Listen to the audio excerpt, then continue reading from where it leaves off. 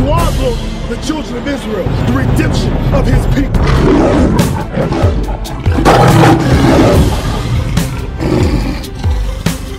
The things which God has prepared for them that love him. You have no idea, sister, what God has prepared for you if you turn back to these laws and keep the commandments. This world, this is not living. Are you serious? Look at us. Look at our people.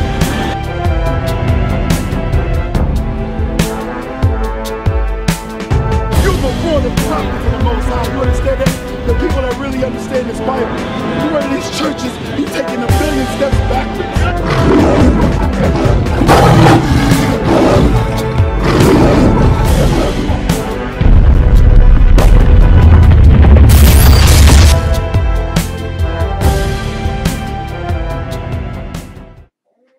All right, shalom, shalom.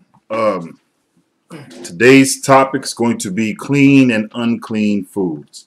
Brothers, by raise a hand, who can explain clean and unclean foods? Raise your hand. Only 2 people?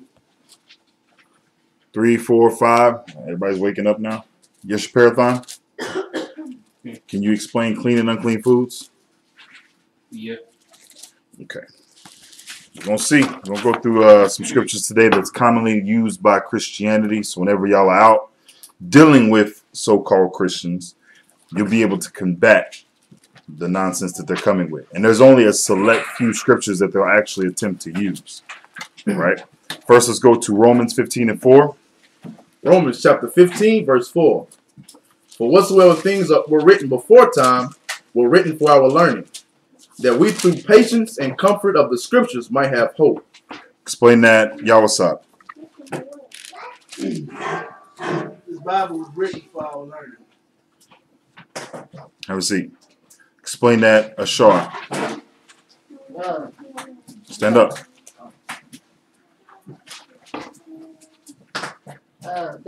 For things that's written in the scriptures or in the Bible, that we usually use those stories and use the whole Bible for our learning, and for us to go back to and use as reference, so to be able to keep us forevermore learning. Right. Things that were written aforetime were written for our learning, that we through patience and comfort of the scriptures might hope. Where do we find patience and comfort? Scriptures. Through the scriptures, right? So we go into the Bible to understand how to deal with the things that are going on in our lives and how to live our lives, okay? Paul is telling us that we got to go back and study. We got to read the things aforetime, okay? So from there, give me Mark, before we get Mark 7, let's go into the law real quick concerning the foods we cannot eat. Amaka, where's the laws concerning the foods that we can and cannot eat? Leviticus chapter 11. Let's get a Leviticus 11. I want you to start at verse 46 first. Leviticus 11 and 46. Let me get it. Leviticus chapter 11, verse 46. Come on. This is the law of the beast and of the fowl and of every living creature that moveth in the waters and of every creature that creepeth upon the earth. Read. To make a difference between the unclean and the clean. To make a difference, meaning what? So you are able to set apart the things that are unclean and the things that are clean. Read. And between the beasts that may be eaten and the beasts that may not be eaten. And between the beasts that you can eat and the beasts that you cannot eat. Go to Leviticus 11 and 1. Leviticus chapter 11, verse 1. Read. And the Lord spake unto Moses and to Aaron, saying unto them, Speak unto the children of Israel, saying, These are the beasts which ye shall eat among all the beasts that are on the earth.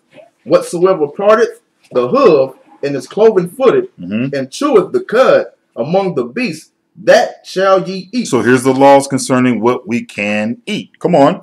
Nevertheless, these shall ye not eat of them that chew the cud, or of them that divide the hoof, as the camel. Read. Because he cheweth the cud, but divideth not the hoof. He has to meet those requirements. That animal has to meet those requirements of what? Chewing the cud and parting the hoof, right? Read on. He is unclean to you, unto you. And the coney, because he cheweth the cud, but divideth not the hoof, he is unclean unto you. Read on. And the hare, because he cheweth the cud, but divideth not the hoof, he is unclean unto you. The camel, the coney, the hare. These things we cannot eat, correct? Read on. And the swine. And the what? And the swine. This is something that is commonly eaten today over here in America in this Western civilization. Read. Though he divide the hoof. Though his hoof is divided. And be cloven-footed. And he's cloven-footed. Come on. Yet he cheweth not the cud. He does not chew the cud. What does it mean to chew the cud? Yes, Shaparathon.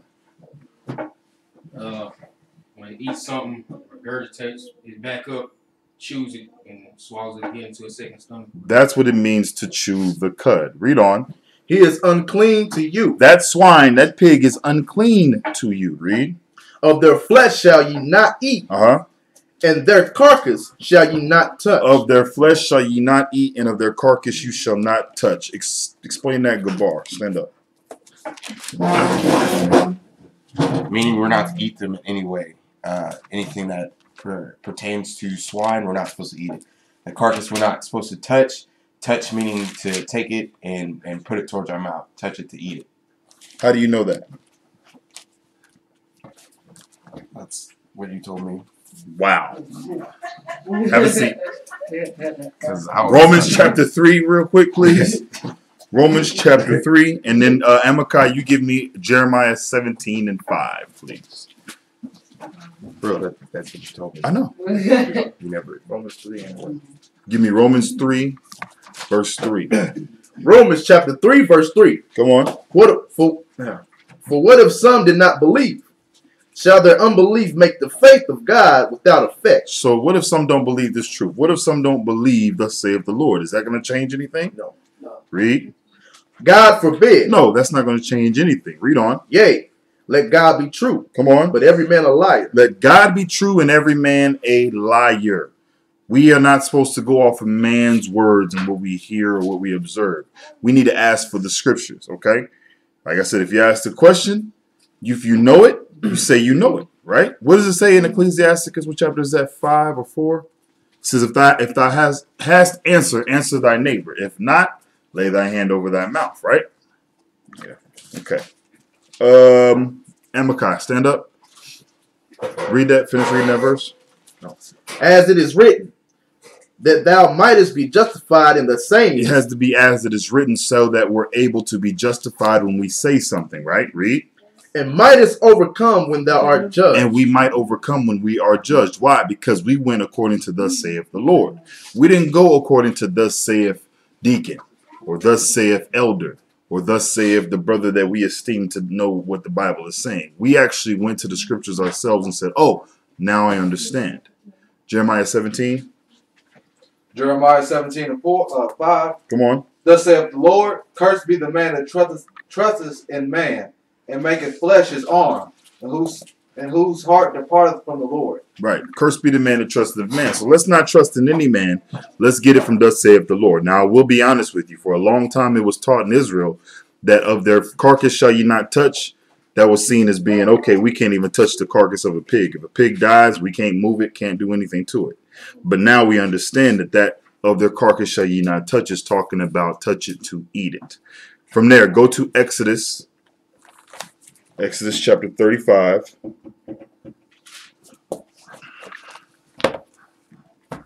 Somebody also give me Leviticus 11.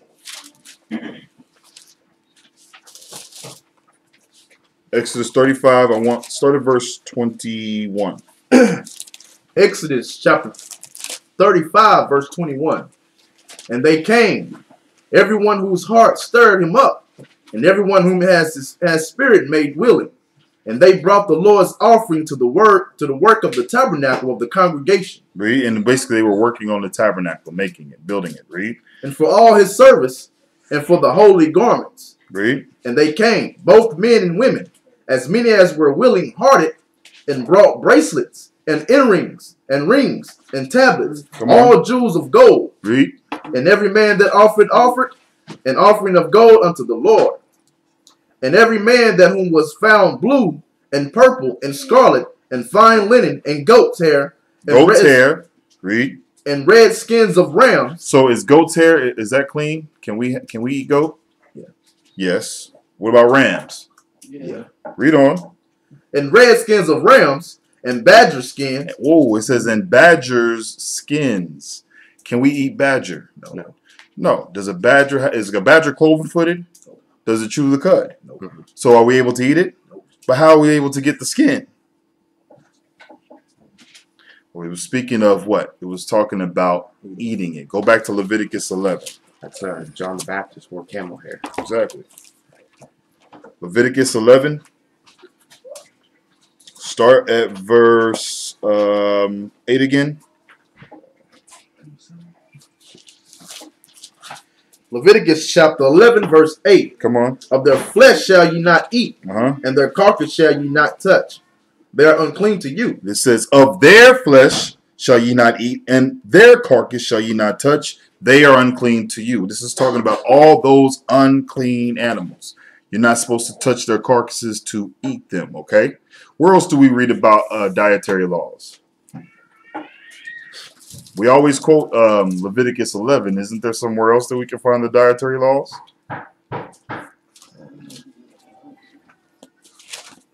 Does anybody know? If you don't know, raise your hand. If you don't know, raise your hand. If you don't know. Deuteronomy, the 14th chapter.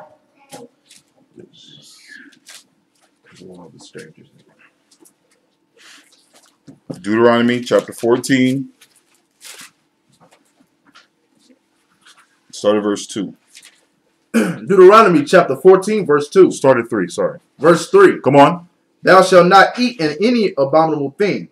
These are the beasts which ye shall eat. These are the beasts which you can eat. Come on. The ox, Read. the sheep, Read. and the goat, Come on. the hart, Read. and the roebuck, and the fallow deer, and the wild goat, and the pygar, and the wild ox, and the chimios. Now check this out. So when you get a chance, go through all of these things. We go back to Leviticus, the 11th chapter. It speaks about creeping things. It speaks about things that are in the waters. Okay, this is where you find the dietary laws that God gave us, the guidelines He gave us to live by. Okay, now what's the biggest hurdle that we as repentant Israelites in Christ have to face when explaining the dietary laws to so-called Christians? Y'all, what's up? Paul writings. Yes, something else. What's the biggest obstacle that we have to cross to where we're able to now validate as these laws being laws? On the Old Testament. He said, Proving that the Old Testament laws are not done away with. That Christ did not come and do away with those laws found in what they call the Old Testament. The Old Testament, unbeknownst to Christianity, is not talking about Genesis to Malachi. That is ignorance. Ignorance. So how would you show them that the Old Testament is talking about the sacrifice? How are you going to show them that these laws are still in effect? What scripture would you go to? Gabar. Matthew 5:17. Okay. Who's over there? I think over there. Have him come over here. Oh, he's back. Never mind. All right. Get Matthew 5:17.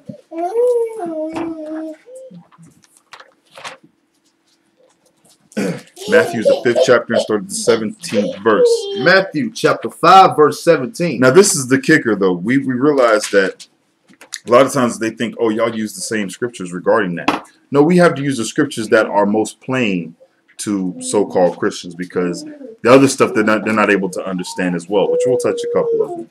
But they're not able to understand it, so we have to use other scriptures that will be a little more clearer to them, where there's no excuses, like this one. Read. Matthew chapter 5, verse 17. Come on. Think not that I am come to destroy the law or the prophets. Yawasop, stand up. Read that again for him. Yawasop, you explain it. Think not that I am come to destroy the law or the prophets. I am not come to destroy, but to fulfill. But he didn't have to do. He came to destroy nothing that the prophets have said in the word of God, and he come to fill the prophecy of him doing away with sacrifice. Who is he? Correct. Anybody have anything they want to add on to that? Gabar. When Christ is saying that he didn't destroy any of the laws or the prophecies that the prophets spoke of. And when he says he came to fulfill is being the precept is Acts 3:18. Go there. Acts chapter 3.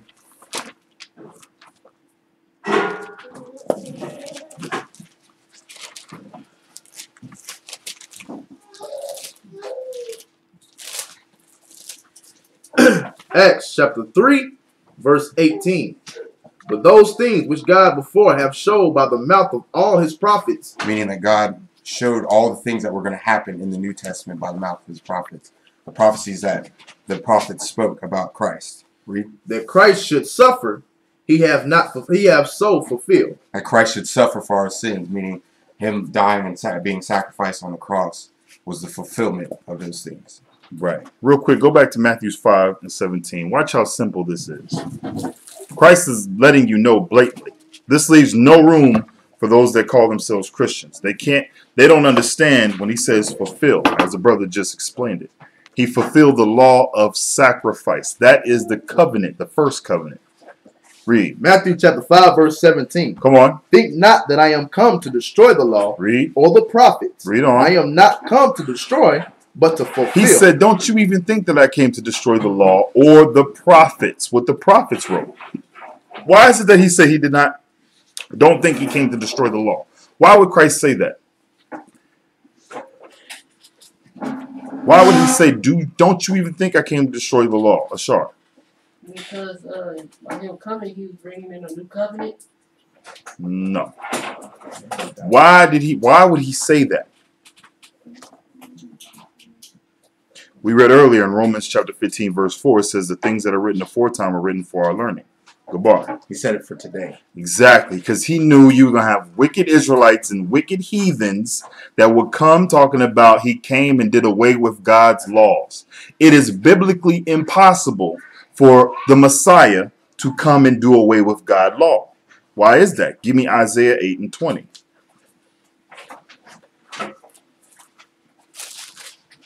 Isaiah the 8th chapter, and I want the 20th verse. These are the stipulations to any man who comes in the name of the Lord. Read. Isaiah chapter 8, verse 20. Come on. To the law and to the testimony. To the law and to the testimony. To God's laws and the testimony of the Messiah, which, guess what? All the prophets spoke about. All the prophets spoke about the coming of the Messiah. Or what was going to happen in the end times when Israel was going to be redeemed. How are they going to be redeemed? Through the Son of the Most High, the Messiah. Read. If they speak not according to this word. If they don't speak according to this word, if they don't speak according to God's laws and the Messiah, come on, Christ. It is because there is no light in them. Because there is no light in them. That is why Christ could not come and change anything. Give me John chapter 5, verse 30. Christ could not come and change a single thing. You give me John 5 and 30. You give me the one in Malachi. You know what I want? Malachi is at 3 and 6. Read. John chapter 5, verse 30. Come on. I can of my own self do nothing. What did Jesus say? I can of my own self do nothing. Christ says, I can of my own self do nothing. I can't do what it is that I want to do. Read. As I hear. As I hear. I judge. I judge. What does that mean? As he is told, he does it. Read on. And my judgment is just. And my judgment is just. Why is his judgment justified? Because he goes by the word of the Most High, what God said to do. As he hear, he judges. Read. Because I speak not my own will. He's not doing his own will. Read. But the will of the Father which hath sent me. But the will of the Father which sent Christ. Okay, that right there destroys your Trinity doctrine, so-called Christians. He says he's coming to do what his Father commanded him to do. Give me that in Malachi 3. Malachi chapter 3, verse 6. Come on. For I am the Lord, I change not. He said what? For I am the Lord, I change not. He says, for I am the Lord and I change not. God gave us the commandments, and we're going to have to keep these commandments. Okay? All right, go back to Matthew, the 5th chapter. Matter of fact, real quick, because I made a statement earlier about the covenant being sacrificed. Psalms 50 and 5, real quick. Psalms chapter 50, verse 5. It is completely unbeknownst to Christianity, the stupidity that they actually believe in. They think that the Old Testament begins in Genesis and is all the way through Malachi. Why? Because they open a Bible up, and what is it they see? They see it in the beginning. It says Old Testament, right? Here we go. They see this. See, brother, this is the Old Testament. Then they get to Matthew's and they say, all right, now we're crossing into the New Testament, right? Well, in fact, these pages were never in the Bible. The Bible was not divided by Old Testament, New Testament. What does testament mean, by the way? Gabar. Covenant. Covenant. Old covenant, new covenant, right? Give me that. Psalms chapter 50. Psalms chapter 50, verse 5. Go on. Gather my saints together unto me, those that have made a covenant with me by sacrifice. Wait a minute. It says, gather my saints together. Those that did what? Those that have made a covenant with me by sacrifice. Who made a covenant with the Lord by sacrifice? Gabar, you only want to know? Who made a covenant with the Lord by sacrifice? Amakai. Israelites. Israel. Israel was the ones that made a covenant with the Lord by sacrifice, right? How do we know that? I need a scripture. Gabar. Deuteronomy 5, verse 1 and 2. Read. I need one in the New Testament too. Hebrews chapter 8. That's a good one, but I want one that's very cut and dry. In Romans. I mean, I pretty much already gave it to you.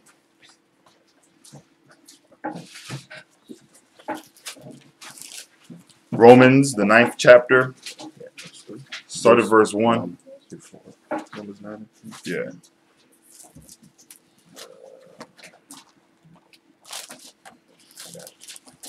Got it? Romans chapter 9, verse 1. Come on. I say the truth in Christ. I lie not. My conscience also bearing me witness in the Holy Ghost, that I have great heaviness and continual sorrow in my heart. For I will wish that myself were accursed from Christ from my brethren, my kinsmen according to the flesh, Read. who are Israelites, to whom pertaineth the adoption and the glory and the covenants and the giving of the law and the service of God and the promises. Wait a minute. Go back. I want you to start back. What's that, verse 4 that you're in? Yes. Read verse 4 again. Verse 4. Who are Israelites? Who are Israelites? To whom pertaineth the adoption. Israelites are able to be what? Adopted back in. Read. And the glory. And the glory, meaning what? All the glory you read from Genesis to Revelations is pertaining to the children of Israel. Come on. And the covenant. And the what? And the covenant. Is that singular or plural? Plural. And the covenants. The covenants. Now, what is the covenants? What covenants was given? The Old Testament and New Testament. Let's say somebody gets simple. They say, no, you're mixing it up. Testament, covenant, totally different. Give me Hebrews 9. Watch this. You brothers need to mark this down the next time a so-called Christian comes at you with this foolishness. They don't understand the word of God. Hebrews 9, I want you to start at verse 16. Hebrews chapter 9, verse 16. Come on. For where a testament is, there must also of necessity by the death of the testator. There must also of necessity be the death of the testator. Who was the testator? Exactly. He died, right? He was the testator. It was a necessity that Christ had to come and die for the nation of Israel. Read. For a testament is a force after men are dead. For a testament is a force. It says, for a testament is a force after men are dead. It's like an agreement. Like a will. Y'all ever heard of a will? Okay, what happens after a person leaves this earth? What does that will now do? It goes into effect. It goes into effect as the New Testament did. Read. For a testament's force of men are dead, otherwise it is of no strength at all while the testator liveth. It has no strength at all while the testator liveth. That's why Christ had to come and give his life. He was the testator. He was the one that had to die for the nation of Israel. For what? For this new covenant or testament to begin. Come on. Verse 18. Whereupon neither the first testament was dedicated without blood. Let's read that again. Verse 18. Whereupon neither the first testament was dedicated without blood. Right. The first testament, guess what it was dedicated with? What did you use? Animal sacrifice. Animal sacrifice. That was the first testament. Read on. Verse 19. For when Moses has spoken every precept to all the people according to the law, Come on. he took the blood of cows and of goats Read. with water and scarlet wool Read. and hyssop, and sprinkled both the book and all the people. And sprinkled both the book and all the people with what? The blood of goats. With the Old Testament that God gave, right? Read on. Verse 20. Saying, this is the blood of the testament. This is what? This is the blood of the testament. What did Moses say? This is the blood of the testament. This is the blood of the testament. Read. Which God hath enjoined unto you. Which God have enjoined unto you. Who did he enjoin this testament to? The children of Israel. He says, gather my saints together, all that have made a covenant with me by sacrifice. Okay, so here we go. This just showed us that the Old Testament was the old covenant, which was blood, which Christ came and fulfilled, giving us the New Testament or covenant, which is what? Whose phone is that? Take that from her. Okay, so once again, here comes Christ with the new covenant, the New Testament, which is through his blood. Okay? Now watch. Seeing that he fulfilled the old covenant, give me Matthew 5 again. Seeing he fulfilled the old covenant, which was what, Yawasop? Which was what? Amakai? The Old Testament was law of sacrifice. Right, which was the law of sacrificing. He came and fulfilled that. Now this is going to make sense because Christians in all their stupidity state he came and fulfilled all those laws, right? All of those laws. Not understanding Christ didn't come and fulfill adultery. Christ didn't come and fulfill murder. Christ didn't come and fulfill the law of fringes. Christ didn't come and fulfill the dietary laws. Christ didn't come and fulfill the law pertaining to homosexuality, fornication, and these things. So what are they really saying? Read that. Matthew chapter 5, verse 17. Come on. Think not that I am come to destroy the law or the prophets. Read. I am not come to destroy, but to fulfill. But to fulfill. Read. For verily I say unto you, till heaven and earth pass. Come on. One jot of one tittle shall in no wise pass from the law, till all be fulfilled. Until all is fulfilled. Has all been fulfilled yet? No. So you can't even move your mouth to try to say that, we don't got to keep those laws anymore. He said, till heaven and earth pass. Has heaven and earth passed yet? No. So what we're going to do is we're going to touch on this dietary law, and we're also going to touch on the scriptures that they use to try to say that we don't have to keep these laws, and Paul said we don't got to do it. Because that's what they run to. Just like the brother said earlier, Paul's writings is what we deal with the most, and it's due to them not understanding the Bible, okay? First one I want to go to is not Paul's writings. You might get a so-called Christian that may want to use this. Give me Mark chapter 7. Mind you, this class wasn't over Old Testament and New Testament because there is a lot more scriptures that we can go over proving what the Old Testament and New Testament were.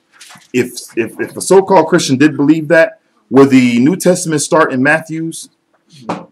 Why wouldn't the New Testament start in the book of Matthew's? Christ wouldn't. Christ hadn't died yet. Exactly. Like we learned in Hebrews. Exactly. So why would you start the New Testament before Matthew's chapter 1? You would have to start it way after, and after Christ gave his life. If you want to start it from whenever the New Testament began. Acts. Right. You'd have to divide up a whole bunch of books. But anyhow, read this. Give me Mark chapter 7. No, start at verse.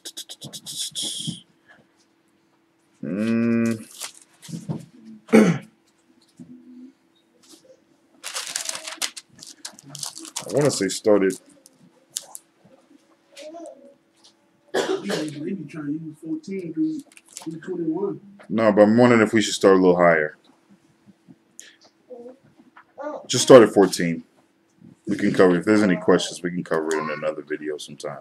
Mark chapter 7, verse 14. Come on. And when he had called unto all the people unto him, he said unto them, Hearken unto me, every one of you, Read. and understand. He says, listen to me, everybody, and understand this. Go on. There is nothing from without a man that entering into him can defile him. That can defile him. Christians say, see, if you eat anything, if anything goes into you, it ain't going to defile you or make you unclean. Read.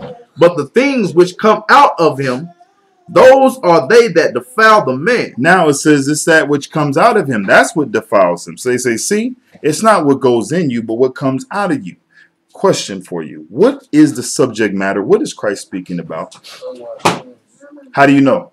Because it tells you at the beginning of the 7. Let's go to the beginning of the chapter. See, Christians will try to tell you, see, what y'all doing. Y'all are basically scripture isolating. Y'all are isolating scriptures. But so-called Christianity is the guru of doing that. That's all that they do. They have no contextual understanding. It's all just we're going to read this verse, John 3:16. Then they close the book. Ask a Christian what John chapter 3 verse 14 means. Anyways, go. Mark 7:1.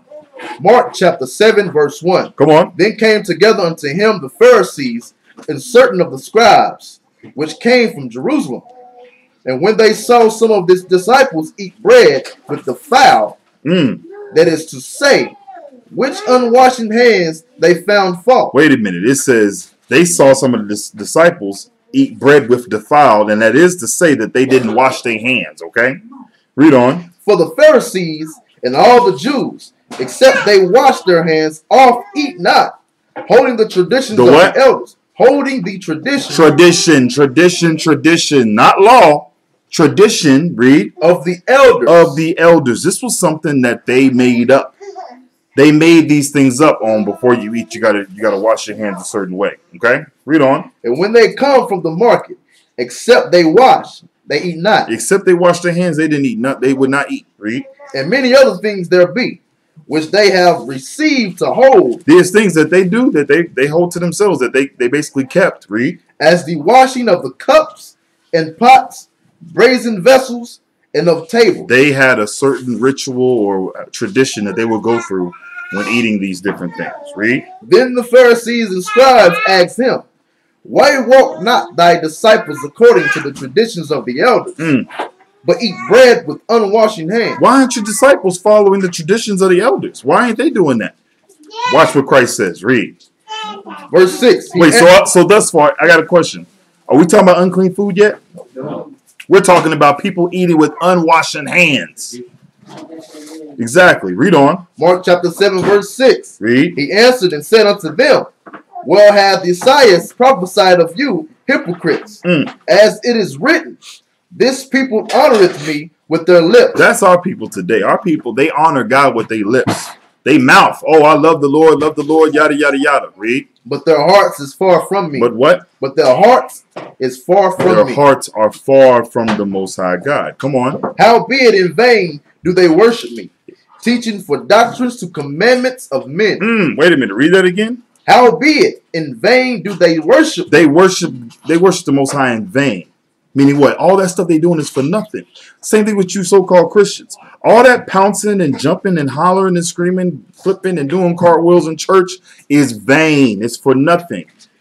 They don't keep the commandments of God. They don't do what the Lord said to do. All that Sunday worship and singing and praising don't mean nothing to the Most High. You are worshiping Him in vain. Why? Because you put aside the commandments of God to follow traditions of men. Read that again. Verse 7. Howbeit in vain do they worship me, teaching for doctrines the commandments of men. They teach the commandments of men for doctrine. But for doctrine, you're supposed to teach what? The commandments of God. Read on. Verse 8. For laying aside the commandment of God. They lay aside God's commandments, which you read in the Old Testament. Read. Ye hold the traditions of men. And they hold the traditions of men. What's another example that so-called Christians do? This is speaking about what the Pharisees was doing back then. But so-called Christians is doing the same thing today. What's the tradition? Christmas, Easter, Thanksgiving, Mother's Day, Father's Day, birthdays. What's that? The thing they do before Easter, the Friday. What is it called? Fish fry Friday or something like that. Friday. Black. No, the fish fry. Good Friday. Yeah. Good Friday. Show me that in the Bible. Anybody got a scripture for that? They put aside God's days, high holy days like the Feast of Pentecost, the Feast of Dedication. These things you read in the New Testament. They put aside those days and they say, no, Lord, we don't need to keep the Passover. We're going to keep Easter. Read that again. Verse 8. Read. For laying aside the commandments of God, ye hold the traditions of men. Come on. As the washing of pots and cups. Read. And many other such like things ye do. You do other things that ain't got nothing to do with the Lord, but you think you holy. You think you serving the Most High. That's Christianity in a whole, just like these Pharisees was doing back then. Read on. Verse 9. And he said unto them, full well ye reject the commandment of God, that ye may keep your own tradition. That's what people are doing today. They reject the commandment of God, like you're not supposed to eat swine, shrimp, crab, lobster. They reject those commandments to keep their own traditions. I grew up eating pork. We've been eating pork. I'm 60 years old. I got experience. I know it's okay. Yada, yada, yada. You done put aside God's commandments to do what you want to do. High blood pressure. Right. Got high blood pressure, gout, everything else underneath the sun because you don't want to follow God's dietary laws. Now, you can catch those things eating according to the dietary laws. Not if you're doing it in moderation. Not if you're eating like the Lord said to eat. We ain't got to worry about that. That's a commandment as well. Read on. Verse 10. Read. For Moses said, honor thy father and thy mother. The Moses said do what? Honor thy father and thy mother. Read. This is what Moses commanded to do. To honor your father and mother. Read. And whoso curses father or mother, read. Let him die the death. That's what Moses said. The Most High told Moses to give these laws. Read. But ye say, if a man shall say to this father or mother. So here comes Christianity with their loophole, with their excuse, with their way out, just like they do everything else. Like with pork. Oh, well, Paul said everything is clean and nothing to be refused. When that's not what it says, and you once again, you have a misunderstanding. But it says, but ye say, if a man shall say to his father or mother, it is Corbin. Come on. That is to say, a gift meaning the child is a gift. Read. By whatsoever thou mightest be profited by me, he shall be free. So basically now they say, okay, now you can let the child go. Instead of putting him to death, you can let him go. Read. Verse 12. And ye suffer him no more to do aught for his father of his mother. He ain't got to do what his father or mother say. He free now, right? Read. Making the word of God of none effect through your tradition. They made the word of God without effect through tradition. Their traditions override the words of God. That is Christianity. I don't care if you're Baptist, Methodist, Catholic, Pentecostal, Mormon, Seventh-day Adventist. Who else? Did I miss anybody? Jehovah's Witnesses. You said Methodist? I made, yeah. Catholic, y'all don't care if you're Episcopalian, non-denominational, which is a denomination which makes no sense whatsoever. But anyway, read on. Which ye have delivered, and many such like things do ye. Making the word of God none effect through your tradition, which ye have delivered, which you made, which you brought.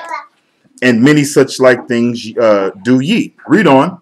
Verse 14. And when he had called all the people unto him. So now, here he's calling all the people. He just got onto them about their hypocrisy. Now he's calling all the people to come. Come here, listen to this. Read. He said unto them, read. Hearken unto me, every one of you, and understand. He says what? Listen. Understand this. Come on. Verse 15. There is nothing from without a man that entering into him can defile him. Why did he say that? Matter of fact, let me ask who knows before I pick on somebody. He says, there is nothing from without a man that entering into him can defile him. What is that talking about? I got it. Obadiah.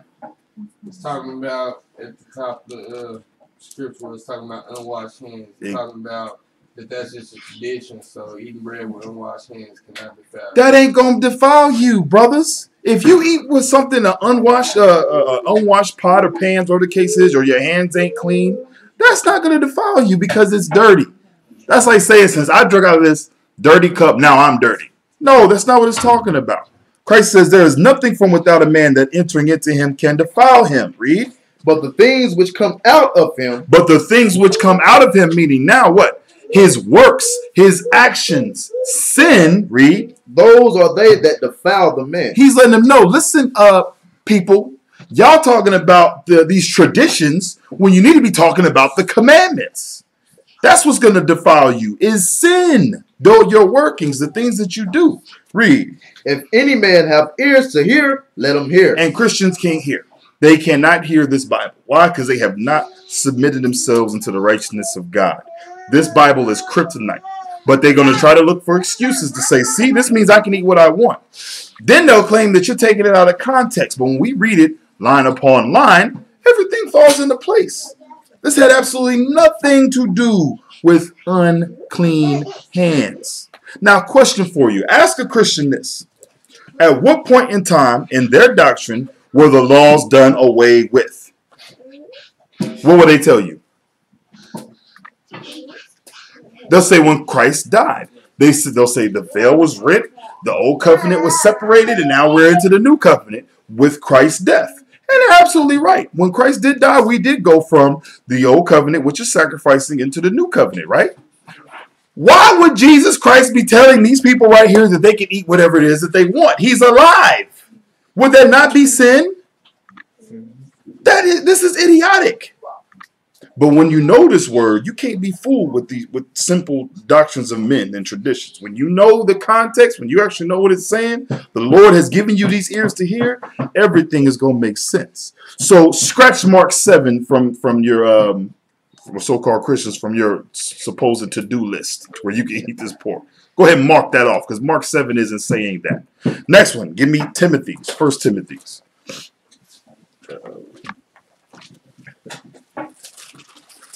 1 Timothy chapter 4. And you know what shocks them? Is that we go to the scriptures before they do. We know what they're going to say before they say it. Why? Because Christianity is a dumbfounded belief. And I say that loosely because it's sad that when we say Christianity, we're not talking about the true Christians. We're not talking about those that truly believe in Christ, because we're the true Christians. We're the ones that truly follow Christ. 1 Timothy 4, I want you to jump to the verse where, verse 4, read verse 4. This is the one that they isolate.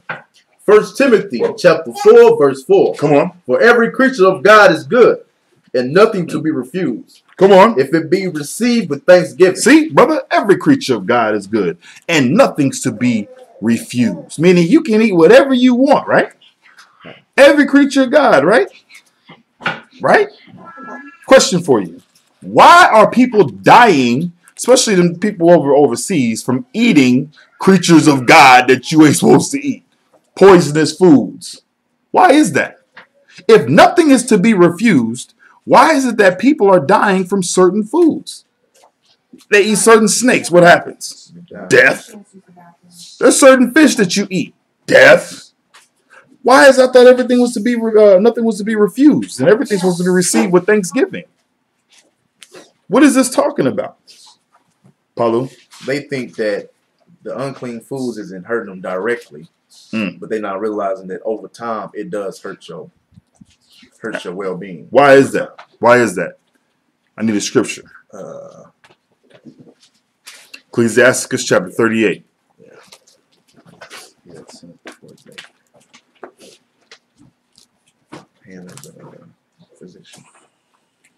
Ecclesiasticus 38, verse 15. Ecclesiasticus chapter 38, verse 15. Come on. He that sinned before his maker. That man that breaks God's laws and don't do what he said to do. Here's an example. Being a whoremonger, being an adulterer, fornicator, eating unclean foods, things that God told you not to eat, committing murder. It says, he that sinneth before his maker, read, fall into the hand of the physician. Let him fall into the hand of the what? Physician. Doctor. Now you wondering why you got problems. You got issues. Why? Because you're not observing God's commandments. Go back. 1 Timothy 4. 1 Timothy chapter 4, verse 4. Read. For every creature of God is good, and nothing to be refused. If it be received with thanksgiving. Read. Hold on. Stop. Wait. Stop. So here's the scripture that's isolated. What you got? Like good. The word good. Anybody can consider anything good if you're going in your own mind. So that's why. Go to China. They got aborted babies in soup. And they think that's good. Is that okay? Is every creature of God? Are we not all God's creations? Is everything okay? For sex. Right. They got everything over there. They got it. You can, whatever it is that you can imagine that someone will put on a plate, they gonna put it on a plate. Go to Africa. They stirring up blood soup. They drain blood out of cows, put it in a pot, they warm it up, and that's a meal to them. They also cooking live frogs too. Come on, man. As pho or something like that. They boil them, throw them in there live, and they actually eat them. Jake eat frog legs. Yeah. But if you look at that word good, it's in the scriptures, Romans 7:12. Yeah. It tells you that the law is good. Absolutely. Anything that's good in God's eyes. But watch this. We're going to touch on that. First thing we got to do is let's go back in the verse. Let's go back in the actual chapter, okay? Because once again, scripture isolation is a very deadly thing. Why? Because what you think it's saying, God has given you to understand it. So all you're doing is going in and misreading a verse. Start at verse 1. 1 Timothy chapter 4, verse 1. Come on. Now the Spirit speaketh expressly, that in the latter times some shall depart from the faith, giving heed to seducing spirits and doctrines of devils. Doctrines of devils. What would be a doctrine of a devil? Pork. Eating pork. Anything that goes against the law. Exactly. What is a devil? A deceiver. And a deceiver is trying to get you to go against what God wants you to do. Right? Read on. Speaking lies and hypocrisy. What do Christians do? Speaking lies and hypocrisy. They will tell you that those Old Testament laws, in their mind what the Old Testament is, are done away with, but they will go to church and pay tithes. They will tell you that you cannot get a tattoo. Where is tattoos found? Old Testament. Do you read about it in the New Testament? Yeah. What about, what's another law that they run to, huh? Tithes. No, but we already said tithes. I did. Right. Witchcraft. What's another one? Oh, homosexuality. Yeah. They'll say that it's wrong. Well, how do you know that it's wrong? Where was the beginnings? Where did the Lord originally say it? But anyways, speaking lies and hypocrisy, reading. Having their conscience seared with a hot iron. And that's what the majority of our people who have been over here in this land have had their conscience, their mind seared. Meaning their way of thinking is basically set in stone. They don't see anything else. Why? Because it's not comfortable for their lives. People have a problem adjusting to what God said to do. And their mind will fight against it. And then they'll justify themselves in whatever sin it is that they're in. They'll make themselves right in their own mind. Just to try to clear their conscience. That's why they run to scriptures like this. Read. Verse 3. Forbidding to marry and commanding to abstain from meat. So what was some of the things that they were doing? They were forbidding to marry. What does forbidding to marry mean? Give me an example of that. You said what? Forbidding to marry. Yeah. Not married. Right. Someone commanding and saying that you can't get married. Like, here's an example. Can Pope have a wife? No. Why?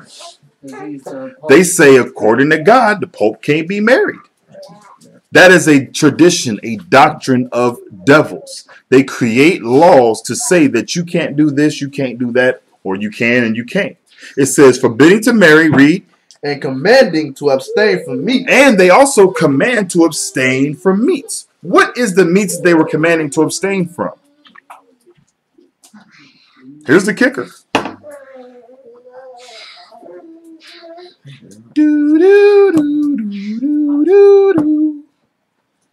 If you don't know, raise your hand.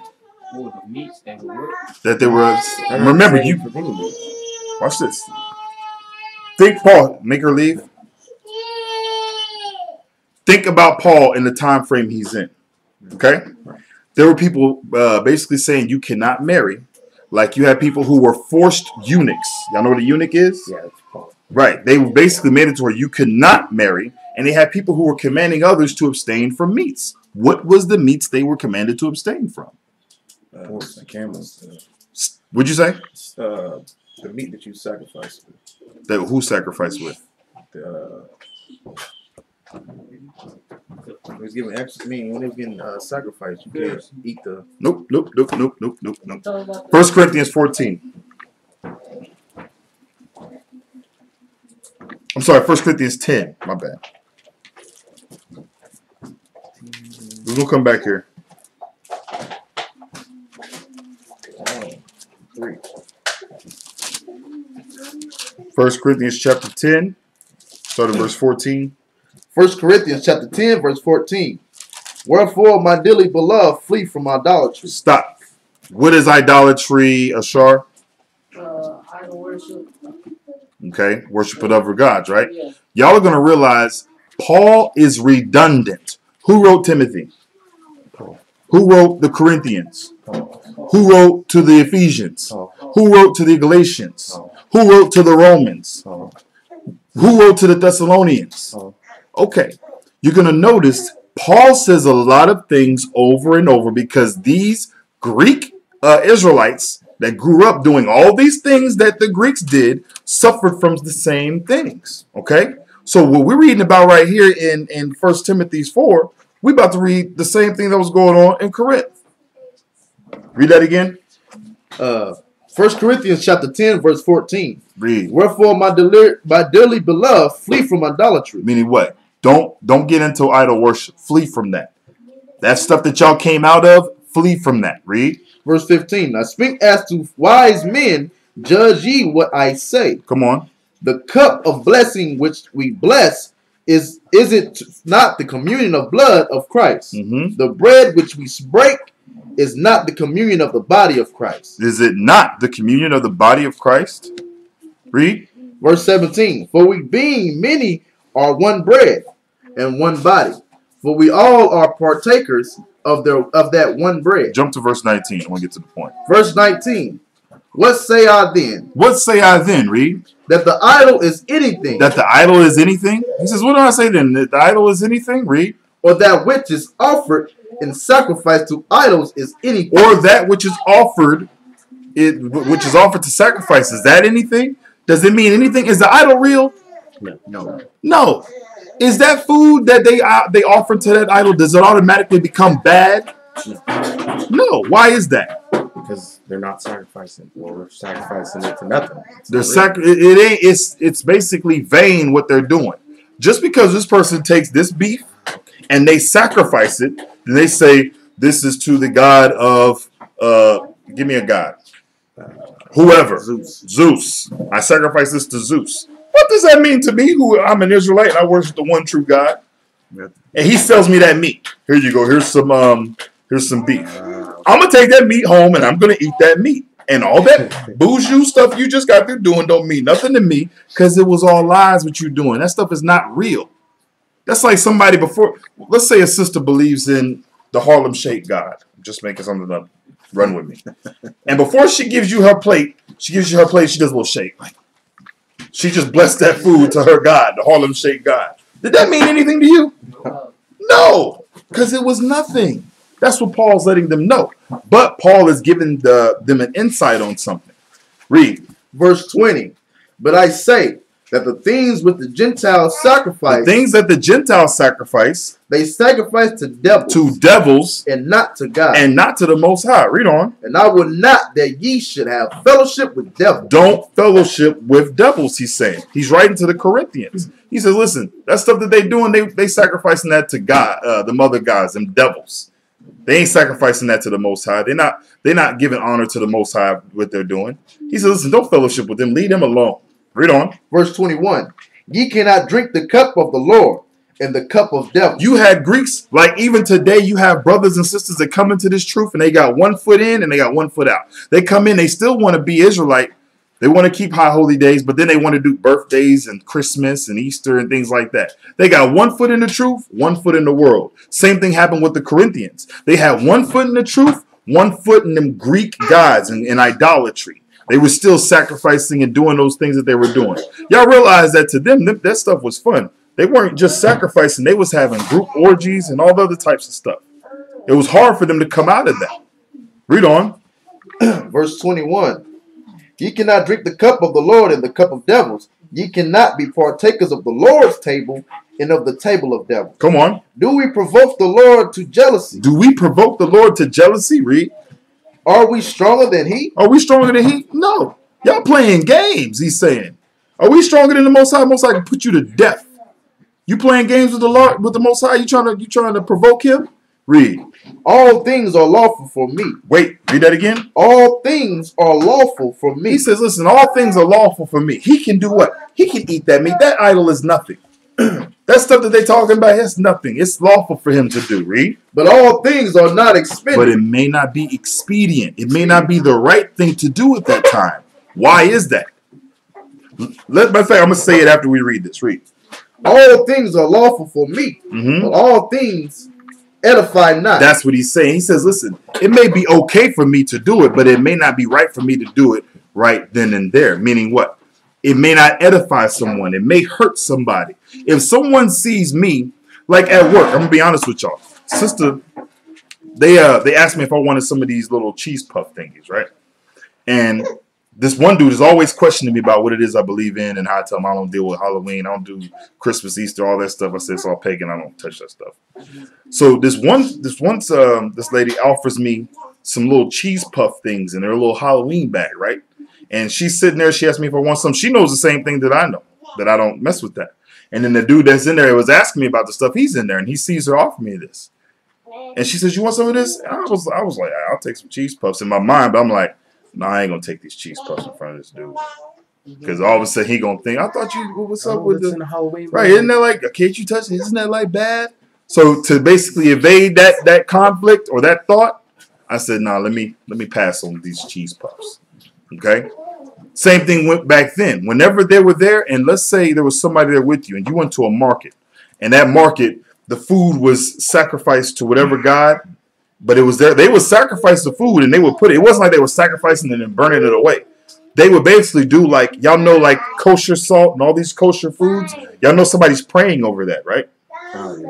Yes, someone's praying over that. That's what it means to be kosher or halal. When you see things that they're basically, they pray over it before they put it out. Oh, wow. This ain't nothing changed. This is the same thing that they do. So they pray over it, they send it out, and then if you were to buy something like that in front of a brother, he may get confused. Like, wait, I thought we weren't supposed to be dealing with stuff like this. Right. But he's not knowing. He's weak in the mind. He's still young. He can't differentiate between what's right and what's wrong. That might cause him to go back into doing what he was doing in the first place, which was sacrificing unto these false gods. But read on. Verse 24. Let no man seek his own. Read. But every man another's help. Don't seek your own. Don't just think about yourself. Think about others whenever you do the things that you do. Read on. Verse 25. Whatsoever is sold in the shambles. Whatever's sold in the shambles like in the marketplaces, whatever they got hanging up, the food. Read. That eat. Read on. Asking no questions for conscience sake. Don't ask any questions for conscience sake. Think about it. If you go around and you say, "Hey, was this sacrificed to a god?" And then they say, "Yeah," now you gonna feel bad about buying that food. You're gonna feel bad about it. But he said, "Listen, wherever's sold in the shambles, go and buy it. Then don't ask what happened or what went down. Just buy it. As long as it's clean." He wasn't talking about sin. Right. This is talking about food sacrificed to idols. Read. Verse 26. For the earth is the Lord's. The earth is whose? The Lord. The earth is the Lord's. God created. The Most High is not schizo. I don't know why people think that the Most High has multiple personalities or something. The earth is the Lord's. He created everything, right? Yeah. So guess what? That daggone piece of beef that they offered to Zeus or Nefertiti or whatever god, that don't mean nothing. That's God's. The Most High owns that. That stuff that y'all doing is vain. Read on. And the fullness thereof. And everything in it is his. Come on. If any of them that believe not bid you to a feast. So let's say there's somebody that don't believe and they ask you to come to a feast. Come on. And ye be disposed to go. And you be disposed to go. You find it okay to go. Like, you know what? Let me go to this feast. Let me go eat over here. Read on. Whatsoever is set before you. Read. Eat. Whatever they sit in front of you, eat it. Now, is that talking about eat unclean foods? No, he says they put a plate of food in front of you, eat the food. Right. Read on. Asking no questions for conscience sake. Don't ask any questions for conscience sake if the food was sacrificed to idols. That ain't taught. We still in the same subject matter. If the food, don't go there and say, "Wait, hold on. Did y'all sacrifice this food to Zeus? Did y'all sacrifice this?" He says, "Listen, don't ask any questions." Read. Verse 28. Come on. If any man say unto you, this is offered in sacrifice unto idols. Is it talking about, has the subject changed to unclean food yet? No. It says, if somebody, read that again, but if any man say unto you, this is offered in sacrifice unto idols. Read. Eat not for his sake. Eat not for whose sake? For his sake. For whose sake? For his sake. Don't eat it for his sake. If he comes to you and say, listen, this was sacrificed unto whatchamacallit. You say, oh no, I can't do that. Sorry, I can't eat that. And you're doing it for whose sake? His sake. His sake. Showing him, no, we don't partake, we're not sacrificing it to other gods. Come on. That showed it, and for conscience sake. Come on. For the earth is the Lord's, and the fullness thereof. And the fullness thereof. Go back to 1 Timothy chapter 4 now. 1 Timothy chapter 4. Start at verse 3. Verse 3. Come on. Forbidding to marry. With some of these people that had the doctrines of devils, they were forbidding people to get married, forced eunuchs, things of that nature. Come on. And commanding to abstain from meat. They were saying, you can't eat that food that's sacrificed to idols. Don't touch it. You had people that said, screw it, I'm going vegan. They said, I don't care. I'm not going to eat anything. I'm not going to eat any meats. You had people that were commanding to abstain from meats. It ain't talking about abstain from unclean foods. Foods that God said that you can now eat or whatever the case was. No, it ain't talking about that. It's talking about foods that were sacrificed unto idols. They were telling people you cannot eat that food that was sacrificed to these other gods. Read on. Which God hath created to be received with thanksgiving. How did God create it to be received with thanksgiving? How?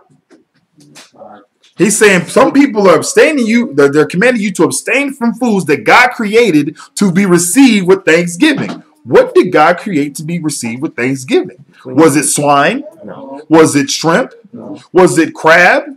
No. Was it aborted baby feces or whatever they're eating over there? No. It was the clean foods, the dietary laws. Read that again. Which God hath created to be received with thanksgiving. God created those foods to be received with thanksgiving. Come on. Of them which believe and know the truth. Which them that what? Them that which believe and know the truth. And know the truth. Brothers, what is the truth? The law. Prove it.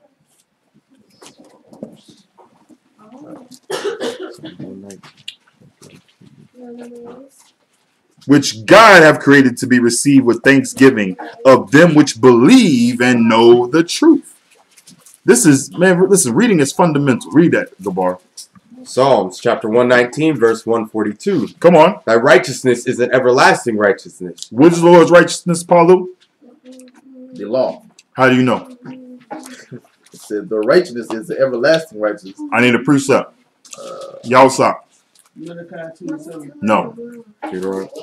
Ashar. Get that. You got it? Yeah. Read it. Deuteronomy chapter 6, verse 25. Come on. And it shall be our righteousness if we observe to do all these commandments before the Lord our God, as he hath commanded us. It shall be our righteousness if we shall what? Observe to do all these commandments. Do God's commandments. That's what righteousness means. So it says, for thy righteousness is an everlasting righteousness, meaning what? Keeping God's commandments, that's going to be the righteousness that is set in stone from forever. His righteousness is an everlasting righteousness, keeping God's commandments. Read. And thy law is thy law is what? Is the truth. Is the truth. Go back. 1 Timothy chapter 4. Read verse 3 again. 1 Timothy chapter 4, verse 3. Come on. Forbidding to marry and commanding to abstain from meats, which God hath created to be received with thanksgiving of them which believe and know the truth. They that believe, they know the truth. What? They know the laws of God. And I know that God created that animal right there for me to eat. And I don't care what you do over it. I don't care what dance you do, what hokey poke you do. That animal is clean and I can eat that animal. Read on. Verse 4. Read. For every creature of God is good. For every creature of the Most High is good. Meaning what? Those foods that God said we can eat. Come on. And nothing to be refused. And nothing to be refused. You cannot tell me because he sacrificed this animal to whatever fake, unreal God there is that now that animal is unclean now. We can't eat it.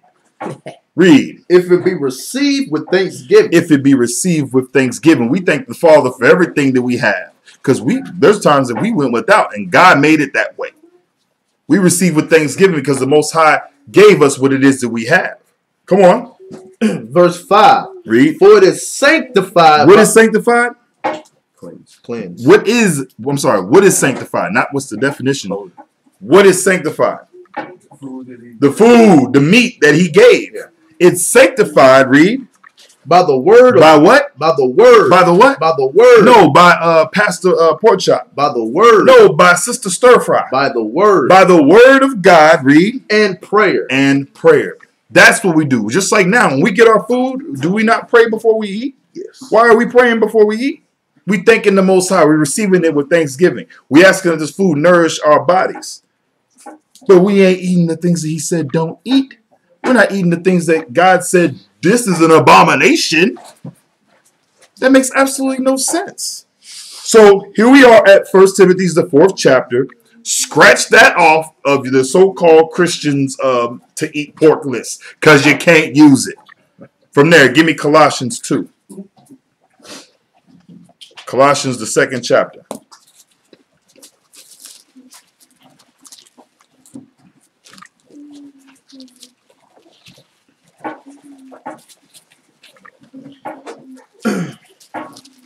Colossians chapter 2, start at verse 16. Colossians chapter 2, verse 16. Let no man therefore judge you in meat or in drink. Uh-oh. Read that again. Let no man therefore judge you in meat or in drink. I can see Pastor Pork Chop right now. See, brother, you cannot judge me in meat or drink. Read on. Or in respect of any holy day. Or respect of an holy day. See, you can't tell me that I got to keep the Sabbath day holy.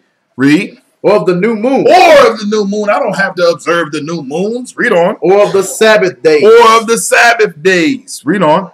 Which are a shadow of things to come. Stop, because they don't ever go that far. They stop right here. Let no man judge you in meat or in drink. Meaning what? In the world, they'll say, don't let nobody judge you because you are eating pork.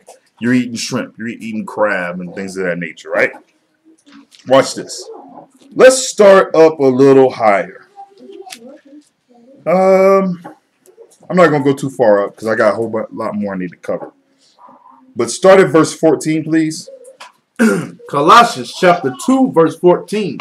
Blotting out the handwriting of ordinances that was against us, which was contrary to us, and took it out of the way, nailing it to the cross. Stop. Who can explain this scripture?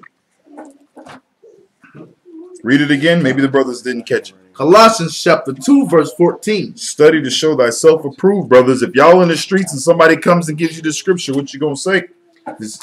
Who knows? Stand up, Gabar.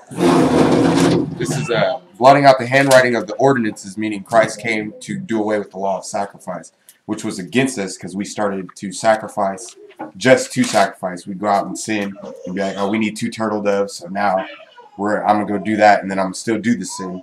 And we continue to do sin instead of becoming perfect. And he nailed it to the cross with him, meaning he got rid of it. When he himself was sacrificed, he introduced that, what we call the new covenant, the New Testament. Who agrees with Gabar? Palu? Who doesn't agree with Gabar? Who doesn't know what this is talking about? Okay. But y'all stop. What are your feelings? You didn't raise your hand. You didn't raise your hand? Amakai, how you feel? You didn't raise your hand. Ashar, you didn't raise your hand when I asked if you didn't know what this was talking about. Obadiah. I raised my hand. Okay. So, I need you to prove this with scriptures, what you're talking about. It says, blotting out the handwriting of ordinances that was against us, which was contrary to us. That's the first one I want you to explain. Hebrews. There you go. Let's say 9. Hebrews 9 and what?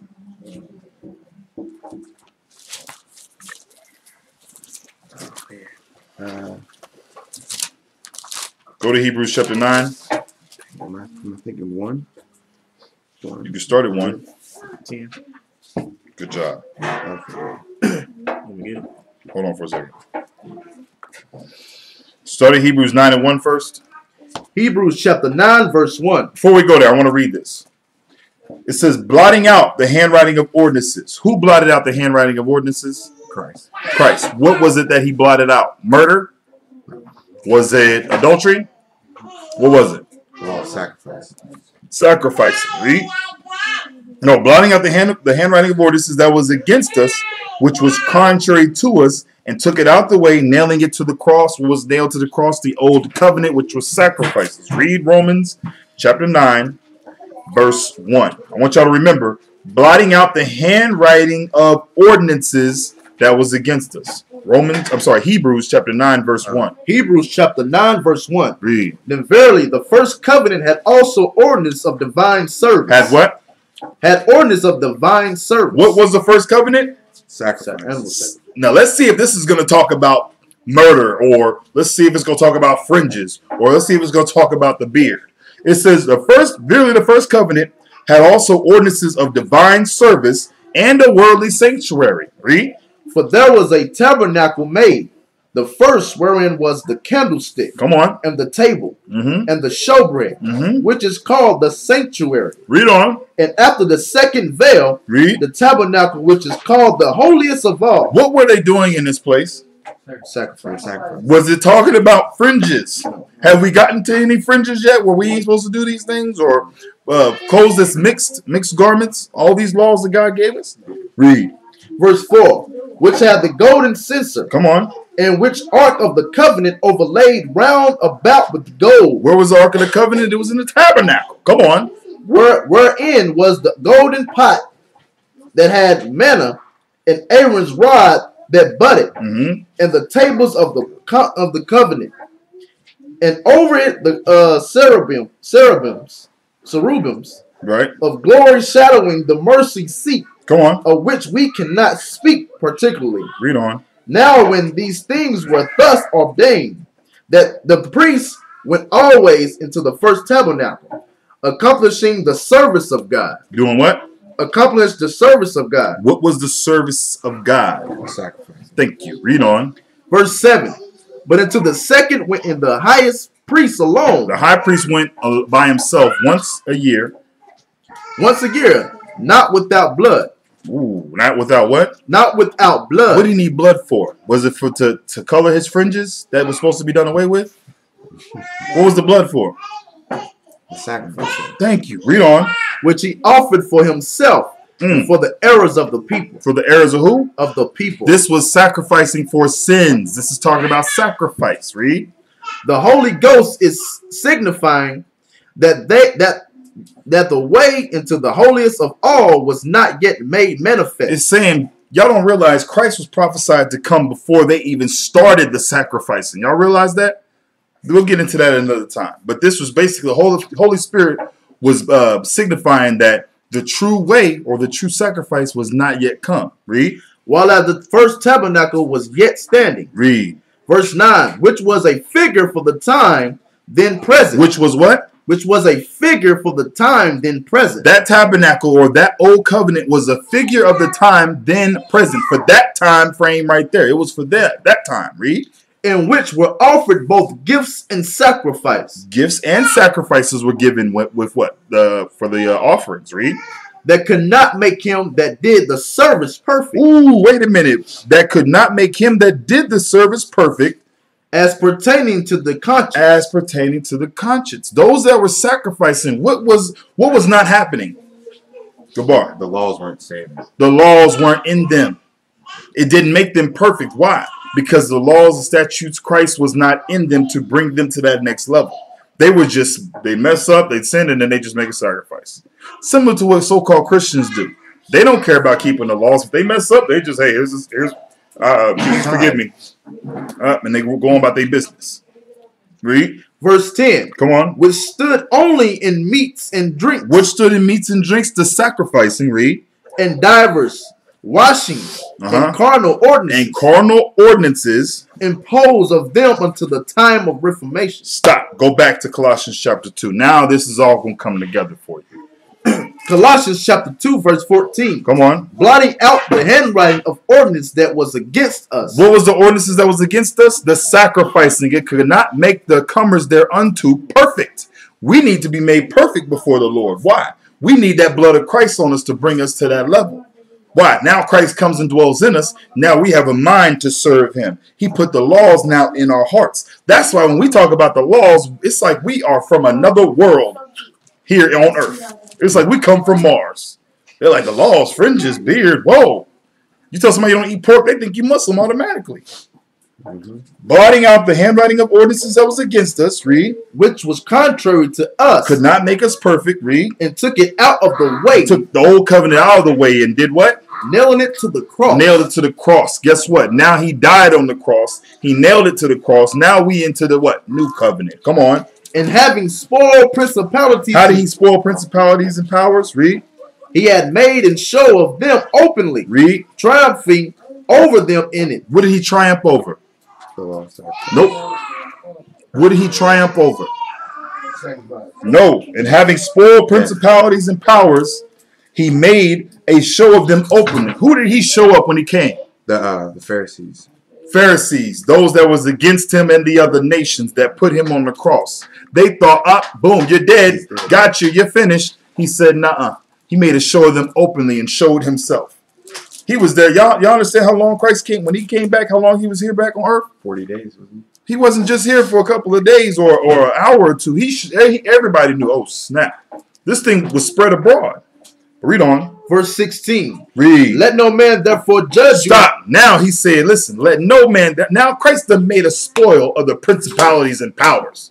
He made a show of them openly.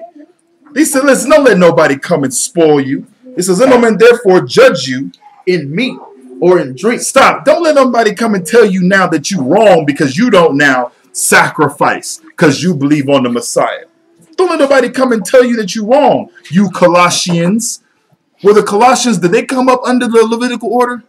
No. Just like in Galatia, what was happening? You had those Pharisees that were going out telling people, unless you're circumcised after the manner of Moses, and you come back and start sacrificing, you won't be able to be saved.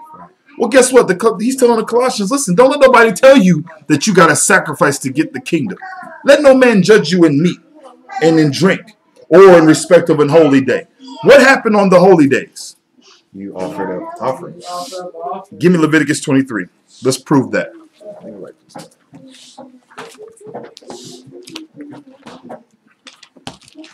Leviticus 23. You want? I want verse 37. Leviticus chapter 23, verse 37. Come on. These are the feasts of the Lord, which ye shall proclaim to be holy convocations, to offer an offering made by fire unto the Lord. Read. A burnt offering. A burnt offering. And a meat offering. Here we got meat offering. Let nobody judge you in meat, which is a meat offering. A sacrifice. A sacrificing. Read. And drink offering. What? It says, let nobody therefore judge you in meat or in drink. Read. Everything upon his day. Everything upon his day. It says, or in respect of an holy day. Y'all don't realize Paul is going back to the scriptures on these folks. Paul is going back and showing them, listen, yes, every day had its sacrifice, right? Don't let nobody tell you you wrong now for not sacrificing. Why? Because Christ has come. Christ is your sacrifice. You observe the day the way you were supposed to observe the day, through Christ. But you don't got to make an offering. You don't got to go to Jerusalem to make that offering. Read that again. Verse 37.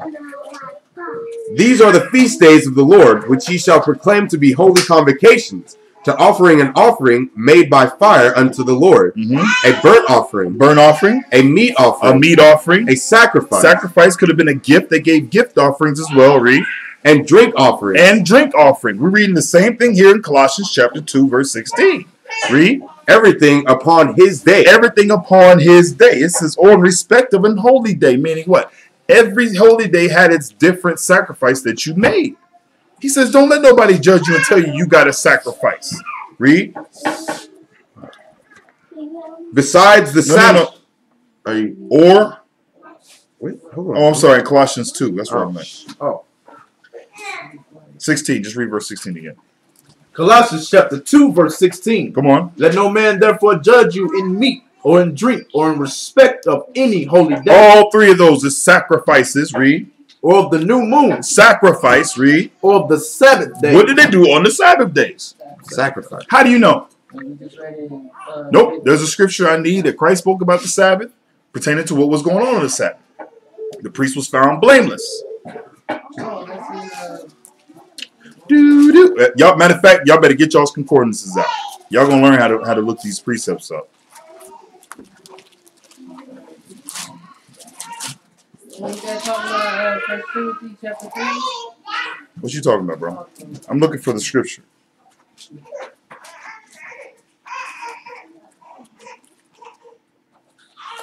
First Corinthians 1 and 8. No.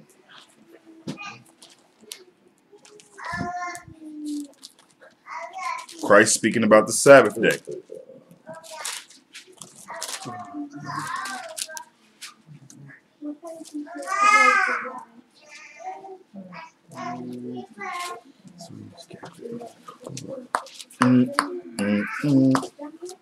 Who has the concordance open right now? Who has their concordance? Matthew 12 and 5. Read. Matthew chapter 12, verse 5. Listen to me. When y'all come to class, y'all need to come prepared. Concordances, your Bibles, and notes. Whenever there's the time that you need to find it, because y'all be looking crazy because y'all don't know how to use this concordance. Matthew 12, start at verse 1. Matthew chapter 12, verse 1.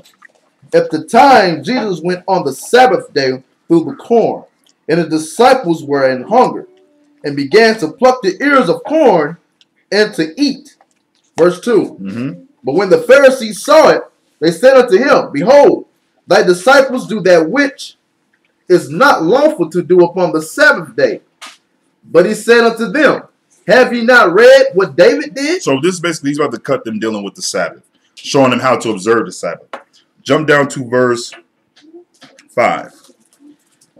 Matthew chapter 12, verse 5. Or have ye not read in the law how that on the Sabbath days the priests in the temple profane the Sabbath and are blameless? How are they profaning the Sabbath? How are the priests profaning the Sabbath on the Sabbath but are found blameless? Come on. They were sacrificing. They were sacrificing. They were what? They were working. They were doing the same thing that they do every day of the week. Which is what? The workings of the temple. Right? Go back. Colossians chapter 2. Verse 16 again. Yeah. Colossians chapter 2, verse 16. Now that we understand that this is all talking about sacrifice, right? Let's now go line upon line. Read. Colossians chapter 2, verse 16. Let no man therefore judge you in meat or in drink, or in respect of any holy day, or of the new moon, or of the Sabbath days, which are a shadow of things to come. Ooh, wait a minute. Where did we read that earlier? We read this earlier. All of this sacrificing was just a shadow of something to come. We read this earlier. Let's see who's thinking.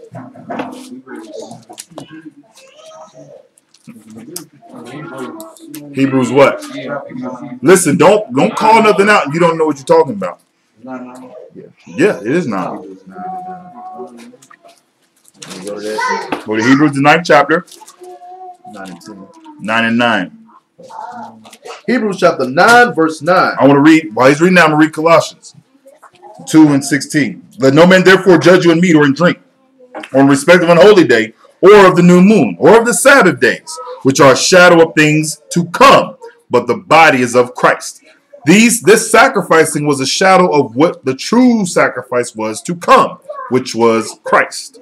Read that in Hebrews 9. Hebrews chapter 9, verse 9. Come on. Which was a figure for the time then present, in which were offered both gifts and sacrifice that could not make him that did the service perfect. Read. As pertaining to the conscience.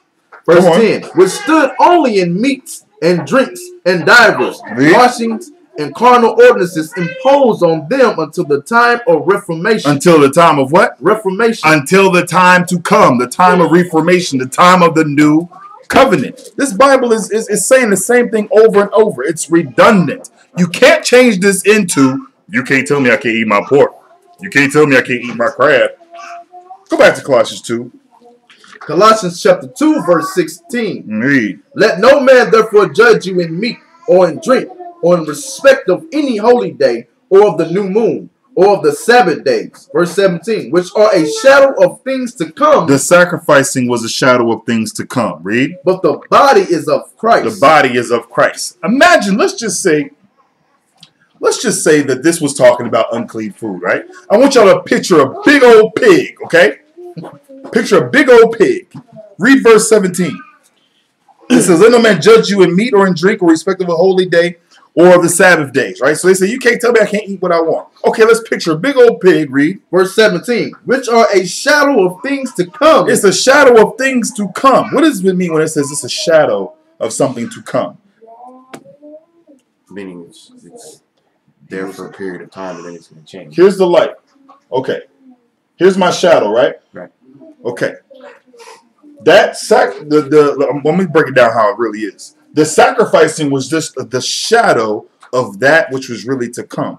So what is that which really is to come when you look at the shadow? Your hand. My hand, which the body is of Christ.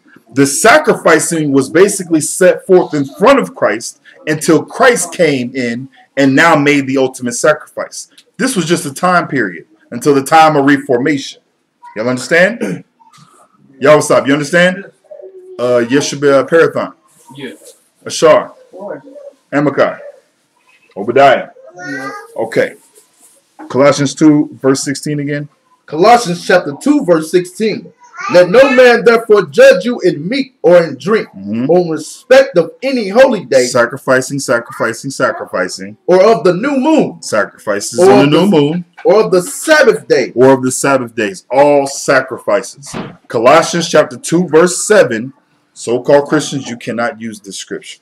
Go ahead and scratch this off of your to eat pork list as well. All right. Acts, the 10th chapter.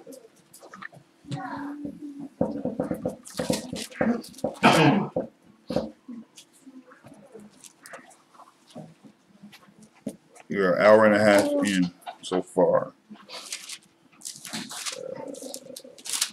Acts chapter 10. Start at verse 1.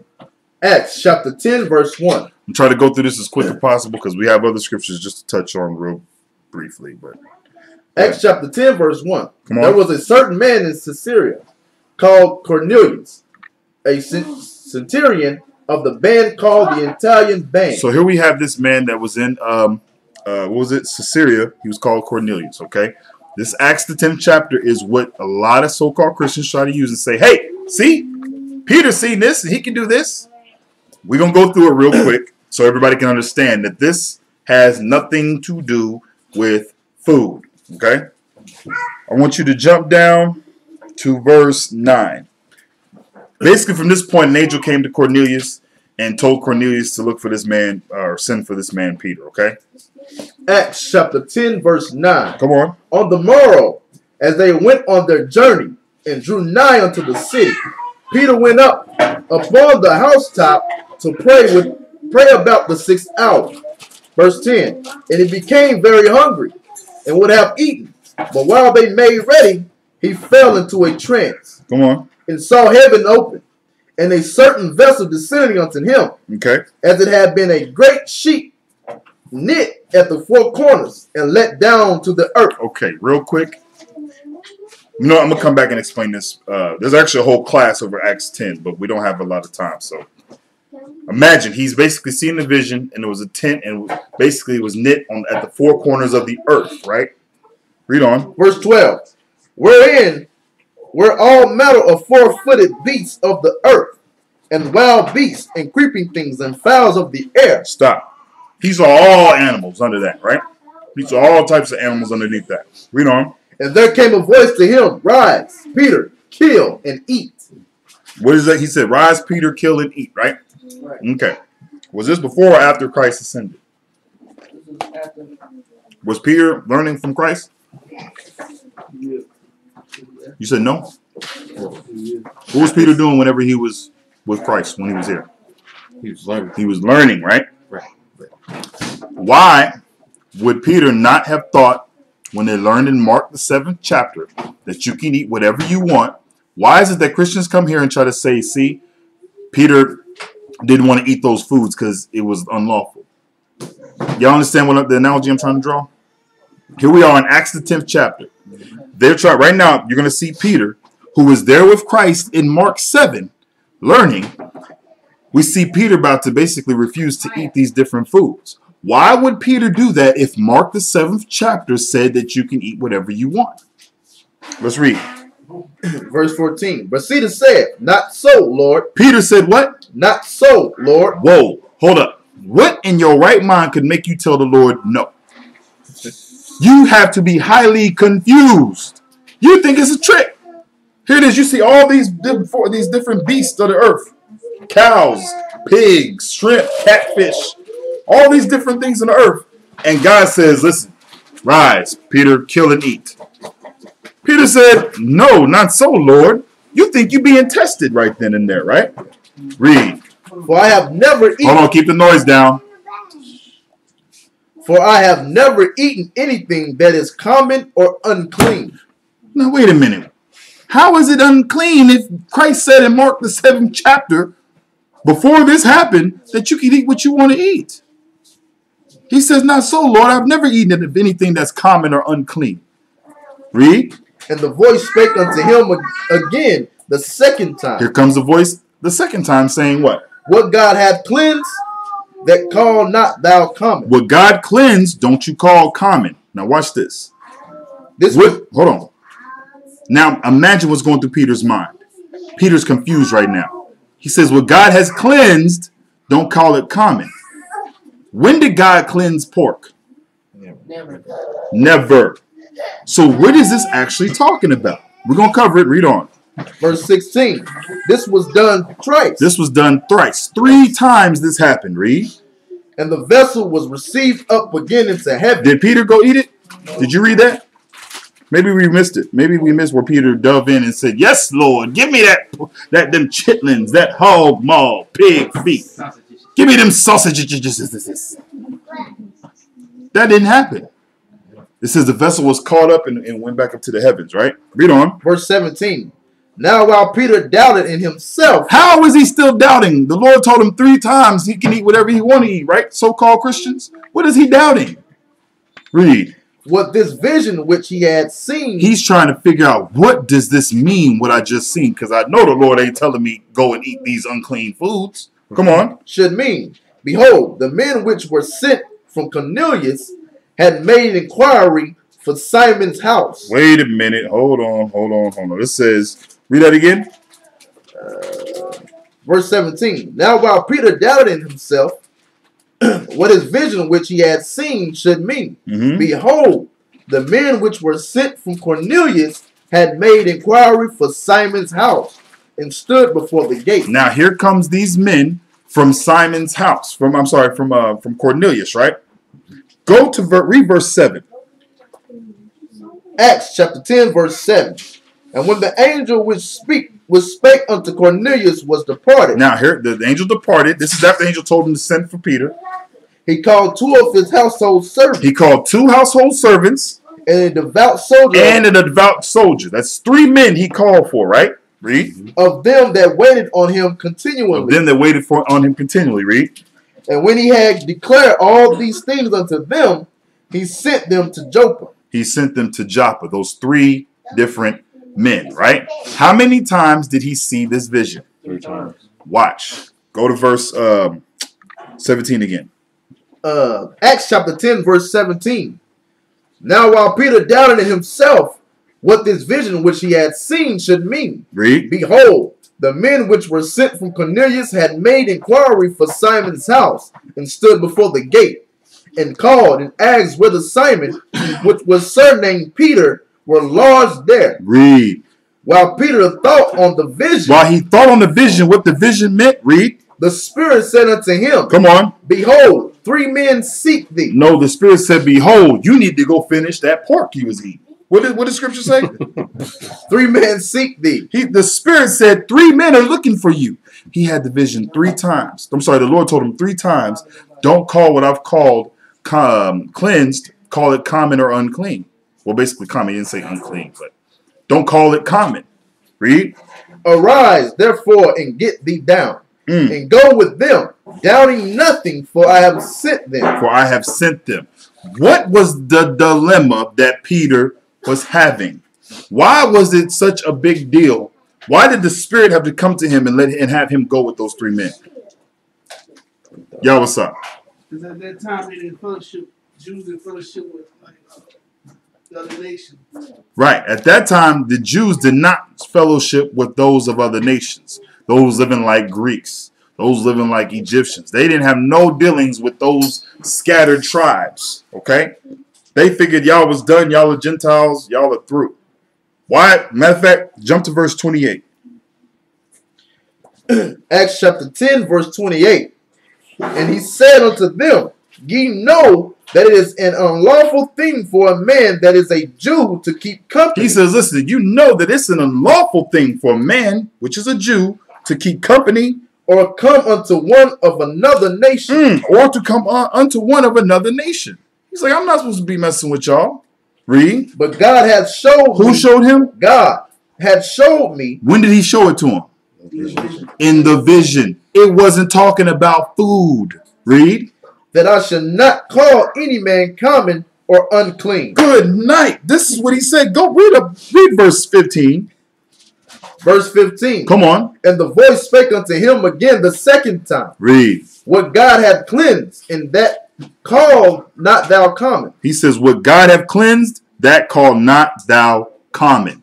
They considered the northern tribes, the northern kingdom, to be unclean. They say, y'all are heathens, y'all Gentiles, y'all are done. That within itself is another class, which we don't have time to go through. But go to Hosea and read in Hosea whenever they spoke about the northern kingdom, Ephraim. How they basically, God wasn't dealing with them. Point is, if you can read, this ain't talking about foods. Your ministers, your pastors, your bishops, whomever, have lied. They have told what? They said you can eat what you want. Look, Peter was shown the vision, and now you can do what you want to do. They're liars. Liars. From that, here's another one. This is going to be the one that they use that some people have trouble explaining. Go to Romans 14. All right, we got all this to get to this one. This one confuses a lot of people. Romans 14. Who wrote Romans? Who wrote Ephesians? Who wrote Colossians? Who wrote Corinthians? Okay, earlier, where did we read about idolatry, the food sacrificed to idols? Where did we read it? Timothy's 4. Who wrote Timothy? Where else did we read about food sacrificed unto idols? Starts with a C. Corinthians. Okay, who wrote Corinthians? Okay. Notice, Paul says a lot of the same things. He's basically saying what he told his other church over here. They're having similar problems. Corinthians, Colossians, Timothy and them. Watch this. Romans 14, start at verse 1. 14 and verse 1. Romans chapter 14, verse 1. Him that is weak in the faith receive ye, but not to doubtful disputation. Read that again. Him that is weak in the faith receive ye, but not to doubtful disputation. That man that you receive that's weak, don't receive him. You got to basically build him up like Paul was talking about earlier. Okay? You got to be that strong person for him. It says, but not to doubtful disputations, meaning what? Concerning the things that he believes in. Don't even play with that stuff. Edify him. Be there and guide him and show him, thus saith the Lord. Read. For one believeth that he may eat all things. Now, one man believes that he can eat all things. What is this talking about? 1 Timothy 4. Which is what? What is it talking about? Thanksgiving. No animal, no creature of God. Wrong. Don't just someone who keeps it's like the Sabbath and No. No, we just covered it in Corinthians. Listen up. For one believeth that he may eat all things. Oh, it's talking about 1 Corinthians 10. what we read. Hold on. What'd you say? 1 Corinthians 10. Which is what? Food sacrificed unto idols. Thank you. Y'all need listen. Y'all gotta stay with it. There's a reason why we pulled that in Corinthians.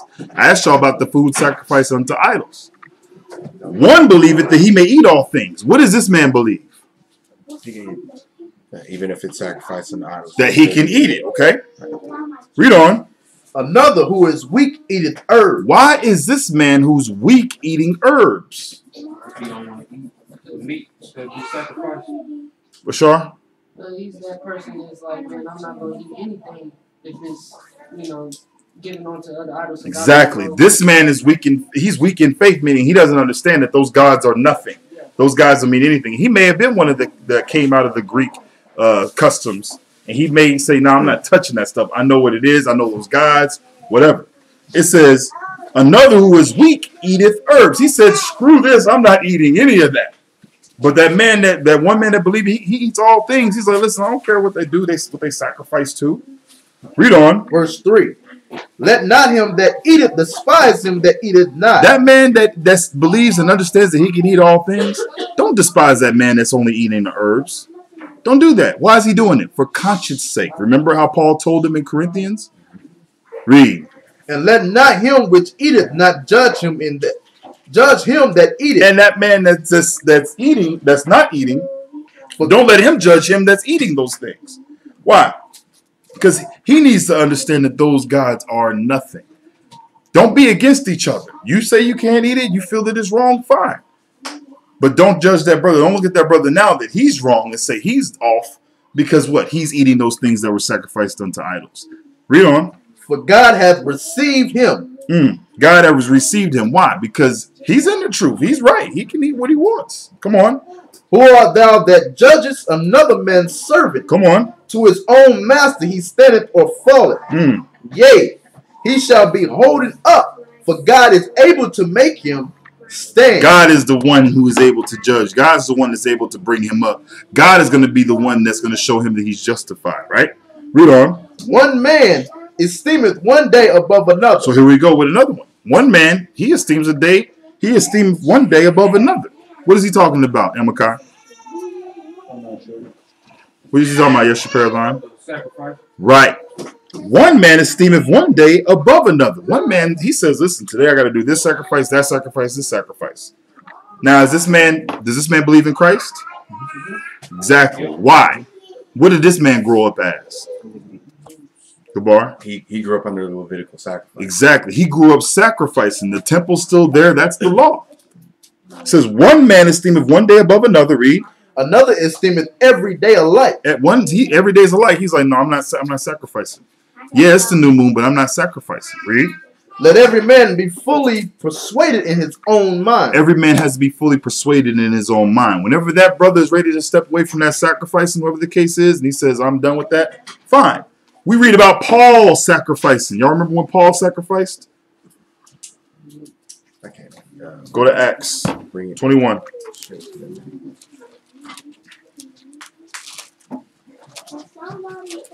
Because some Christians are basically ignorant to this, that what Paul had did.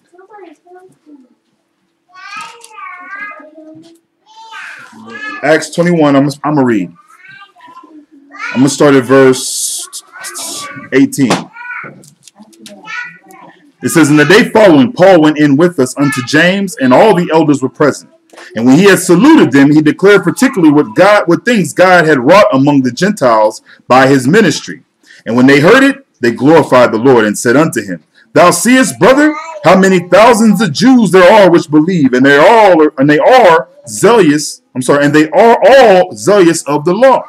And if they are informed of thee, that thou teachest all the Jews which are among the Gentiles to forsake Moses, saying, they ought not to circumcise their children, neither to walk after their customs. Why do they think this about Paul? Because of the way he teaches. Exactly. Paul's writings is hard to be understood. You read about that in 2 Peter chapter 3, verse 15 on down. His writings were difficult to be understood. They didn't understand what Paul was saying. They didn't get it. Like Christianity don't get it today. It says, verse 22. What is it, therefore? The multitude must needs come together, for they will hear that thou art come. Do therefore this that we say to thee. We have 4 men which have a vow on them. Take and purify thyself with them, and be at charges with them, that they may shave their heads, that all may know that those things whereof they were informed concerning thee are nothing, but thou thyself also walkest orderly and keepest the law. What was it that he was about to undertake in? That he undertook in? That he did?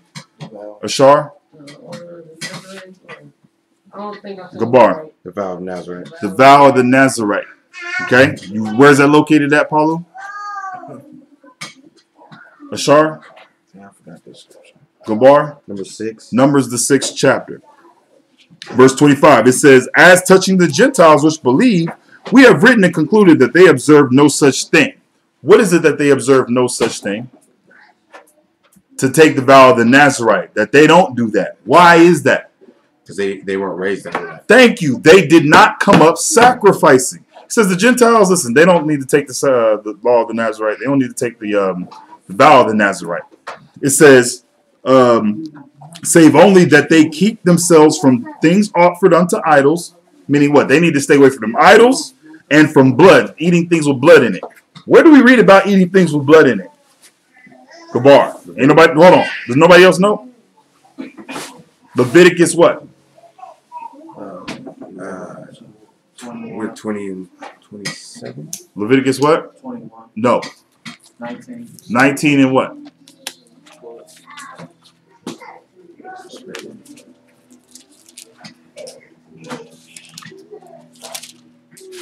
26. Thank you. Leviticus 19:26. You shall not eat anything with the blood. It says back in Acts 21, it says, and from blood and from strangled and from fornication. These things is what they were prevalent in as Greeks. These are the things they were suffering from. It says, then Paul took the men, and the next day purifying himself with them, entered into the temple to signify the accomplishment of the days of purification, until that an offering should be offered for every one of them. What did Paul do? Paul went and made a sacrifice. Was he wrong? No, the temple was still there. But Paul understood that what? He didn't have to sacrifice. He wasn't going to be held, he wasn't going to not make it to the kingdom of heaven because he wouldn't sacrifice. He believed on Christ. The temple was still there. The law is still in effect. But you see that James, the elders, Peter and them, they were still sacrificing. Okay, so go back. Romans 14. Verse 3. Romans chapter 14, verse 3. No. Verse 2. We was in verse, Yeah, it was in verse 5. verse 5. Verse 5. One man esteemeth one day above another. Another esteemeth every day alike.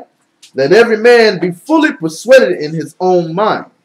He that regardeth the day, regardeth it unto the Lord. And he that regardeth not the day, to the Lord he doth not regard it. He that eateth, eateth to the Lord, for he giveth good thanks, and that eateth not, to the Lord he eateth not, and giveth good thanks, God thanks. Mm-hmm. For whither, verse 7. So back to what I was saying in verse 6. What is that talking about? It says, he that eateth and eateth to the Lord, for he giveth thanks, and he that eateth not, to the Lord he eateth not, and giveth thanks. What is that talking about? Right back to 1 Corinthians 10. Which is? About those that ate the food that they used to sacrifice unto idols, and then those that didn't. Exactly. That neither one of them are wrong. Now that brother that don't eat, yeah, he's weak. He is weak because he has to come to understanding that those idols are nothing. But it may be something that's on his conscience. Something that may be a stumbling block. From there, matter of fact, jump on down, because I want to use this verse with it. Even though we know the context, let's go further down to verse 13. Romans chapter 14, verse 13. Let us not therefore judge one another anymore, but judge this rather, that no man put a stumbling block or an occasion to fall in his brother's way. Listen, let us not therefore judge one another anymore, but judge this rather, that no man put a stumbling block or occasion to fall in his brother's way. Remember how I was talking about that man that doesn't eat? Don't let him judge the man that's eating. Don't put a stumbling block in front of him. Oh, you wrong, you wicked, you going off. Don't do that. Read on. I know and am persuaded by the Lord Jesus. This is Paul saying, he says, I know and I'm persuaded. Remember earlier he says all things are lawful? but it's not expedient. Remember that thing? What he said? Did he mean all things are lawful unto him to where he could do what he want? What was he talking about? Meaning he can eat those foods that were sacrificed to other idols. It's nothing. Read. That there is nothing unclean of itself. So there's nothing that's unclean of itself. He knows I can eat that. Just because he does what he does and he says it's wrong, I know I can eat it, Paul is saying. Just because he sacrifices to an idol, I know it's okay for me to eat. Read. But to him that esteemeth anything to be unclean, to him it is unclean. That man that esteems that meat to be now unclean because it was sacrificed unto that idol, okay, fine. To him, it's unclean. It's no big deal if you don't want to touch it. Whatever. Read on. But if thy brother be grieved with thy meat. If thy brother be grieved with thy meat, read. Now walkest thou not charitably. Now walkest thou not charitably. Meaning what? You purposely you basically antagonizing the man, and so to speak. You know he's offended by that. Read. Destroy not him with thy meat, for whom Christ died. For whom Christ died. Because why? That brother may be weak. Okay? That brother may be weak, and that meat may draw him back into whatever it was that he was doing, or that meat may offend him to the point to where you don't know where he'll go at this point. Okay? From there, give me 1 Corinthians chapter 8. To just reiterate Romans 14.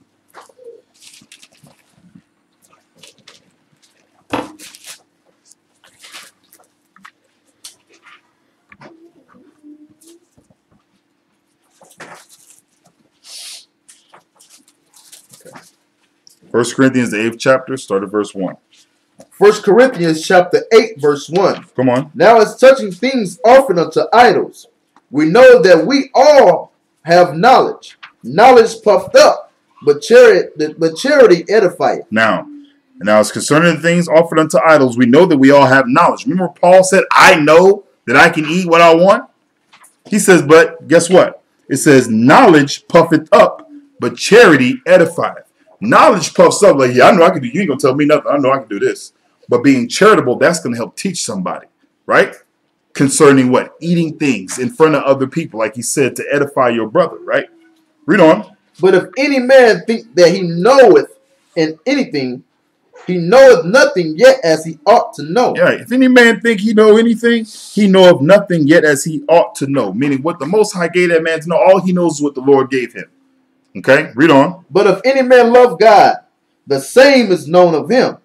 As concerning therefore the eating of those things that are offered in sacrifice unto idols, we know that an idol is nothing in the world. The idol's nothing, read. And that there is none other God but one. And there's only one true God. Come on. For though there be that are called. For though there be that are called gods, read. Hold on, I missed the pen. It says, whether in heaven or in earth, as there be gods many and lords many. He says there's a bunch of gods out here. There's a bunch of gods who claim to be gods and things of that nature. But guess what? There's only one true God. Come on. Verse 6.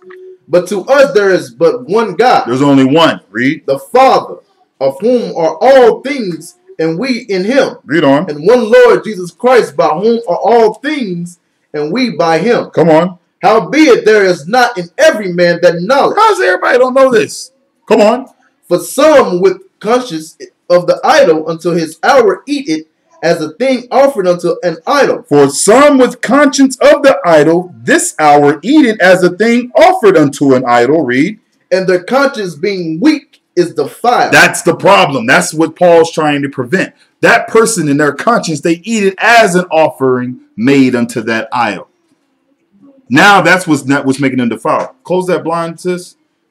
Close that blind. Read that again. Verse 7. Zariah. Howbeit. Close that blind.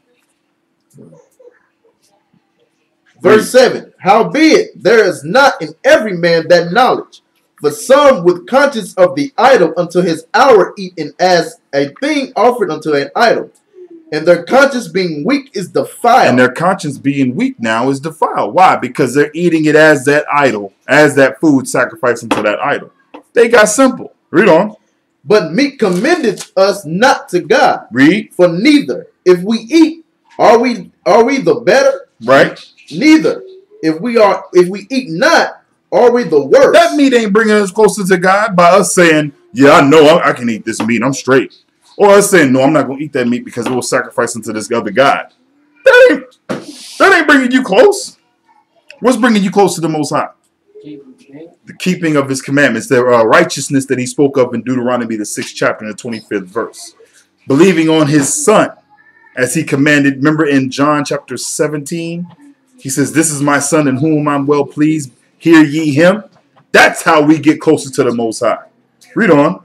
Verse 9. But take heed lest by any means this liberty of yours become a stumbling block to them that are weak. He said, listen, take heed. Your liberty to where you're able to eat. You can eat whatever it is that you want to eat pertaining to the things that are lawful. But these eating things that were sacrificed unto idols, because it was everywhere. Just like now see how we have trouble trying to find foods that are clean? Back then, think about the trouble they had to go through to find foods that weren't sacrificed unto idols. It says, but take heed lest by any means this liberty of yours become not a stumbling block. Make sure that your liberty that you have to where you can eat whatever you want don't become a stumbling block unto somebody who's weak, who may get simple when they eat those meats sacrificed unto other gods. Read on. Verse 10. For if any man see thee which has knowledge sit at meat in the idol's temple. If anybody see you, now here's somebody has knowledge, right? And they like, dang, this is what's going on. And they see you eating, read. Shall not the conscience of him which is weak be emboldened to eat those things which are offered unto idols? Now, if they see you eating, let's say you at a place and this is the market and here it is, they selling daggone Buddhist meat, beef, whatever case is. Somebody see you in there eating, and this brother now is like, oh snap, look at this dude. He's eating food sacrificed unto idols. That's that stumbling block it's talking about, okay? It says, but take heed lest by any means this liberty of yours become a stumbling block to them that are weak. For if any man see thee which has knowledge sit at meat in the idol's temple, shall not the conscience of him which is weak be emboldened to eat those things which are offered to idols? So that simple man's going to say, well, I guess it's okay. I'm going to eat it. And on his mind, what is he doing? He's glorifying that Buddhist God, or whatever the case is. Read on. And through thy knowledge shall the weak brother perish for whom Christ died. And Christ died for that Israelite who now is going to perish because what? He's going right back into that, going sacrificing on the idols. Read on. But when ye sin so against the brethren and wound their weak conscience, ye sin against Christ. You sin against Christ. Come on. Verse 13. Wherefore, if meat make my brother to offend, I will eat no flesh while the world standeth, lest I make my brother to offend. He says, listen, if by me eating the food sacrificed to idols is going to hurt somebody, I don't need to eat any flesh while I'm here. He'll eat herbs in front of everybody. Now, let's just say this is talking about clean and unclean foods, right? Are Christians doing this? Are Christians abstaining from pork? No. Are Christians abstaining from unclean foods? No, they run to it willingly with wide open arms and a mouth wide open. All right, from there, one last scripture. Give me 2 Maccabees, chapter 6.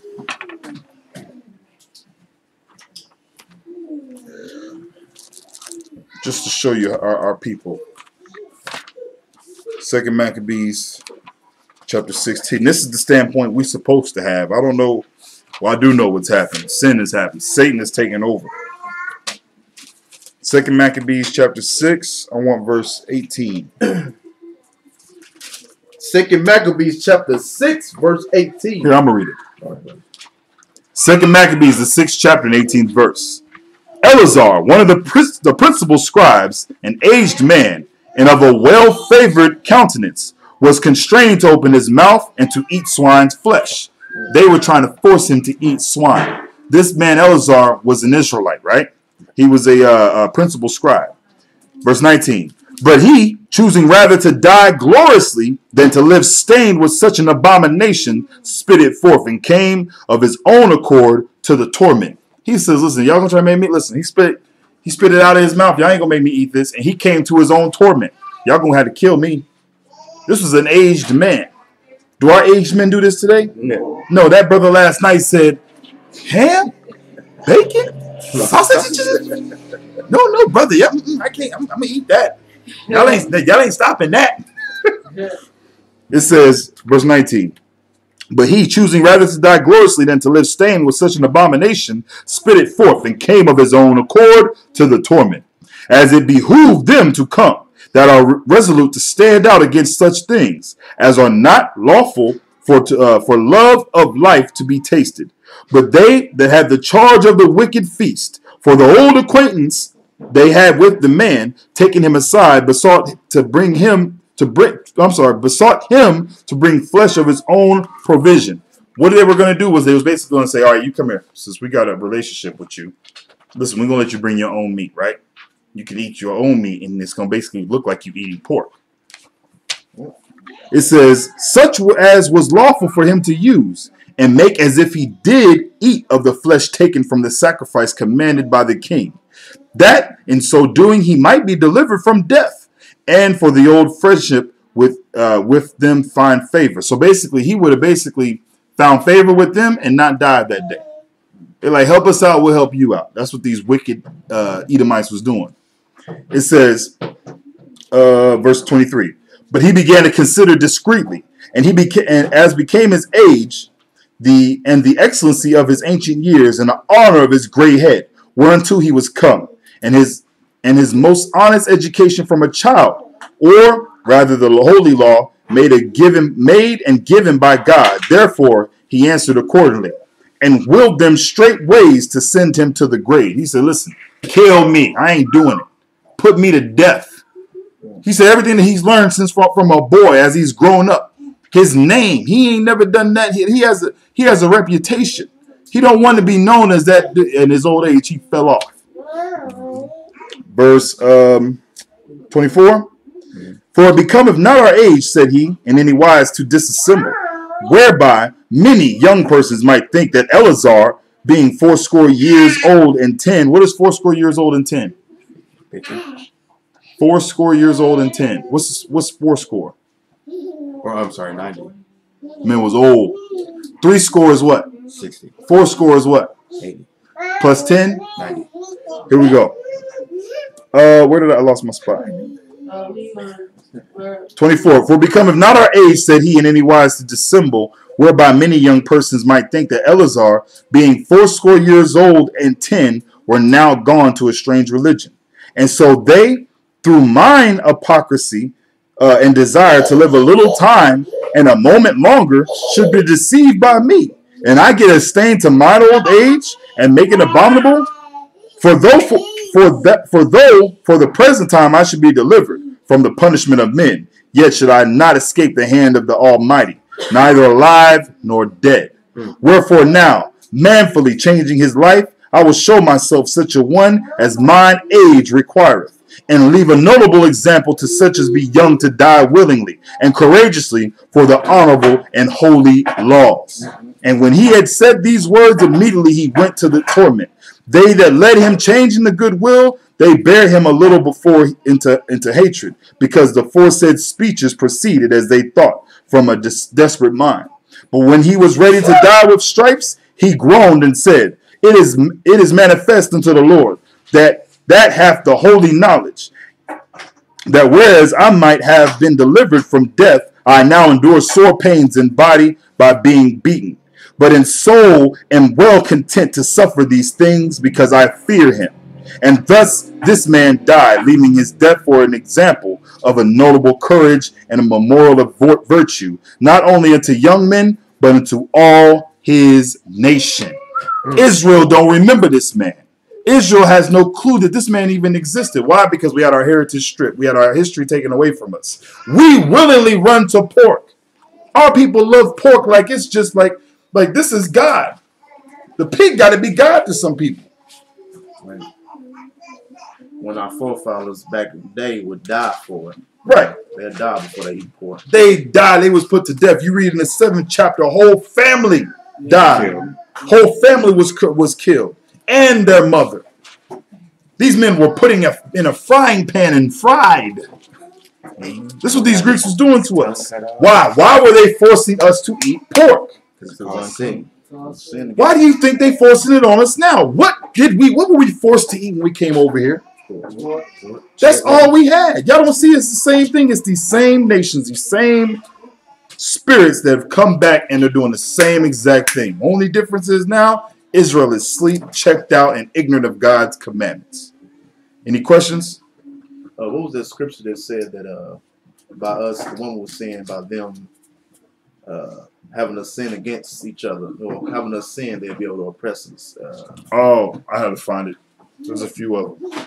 Basically, other nations knew that whenever we was in the midst of sin, they could conquer us. They could take over. Yeah, that's the scripture. We'd have to find it. All right. If there's no questions, with that, we'll say shalom.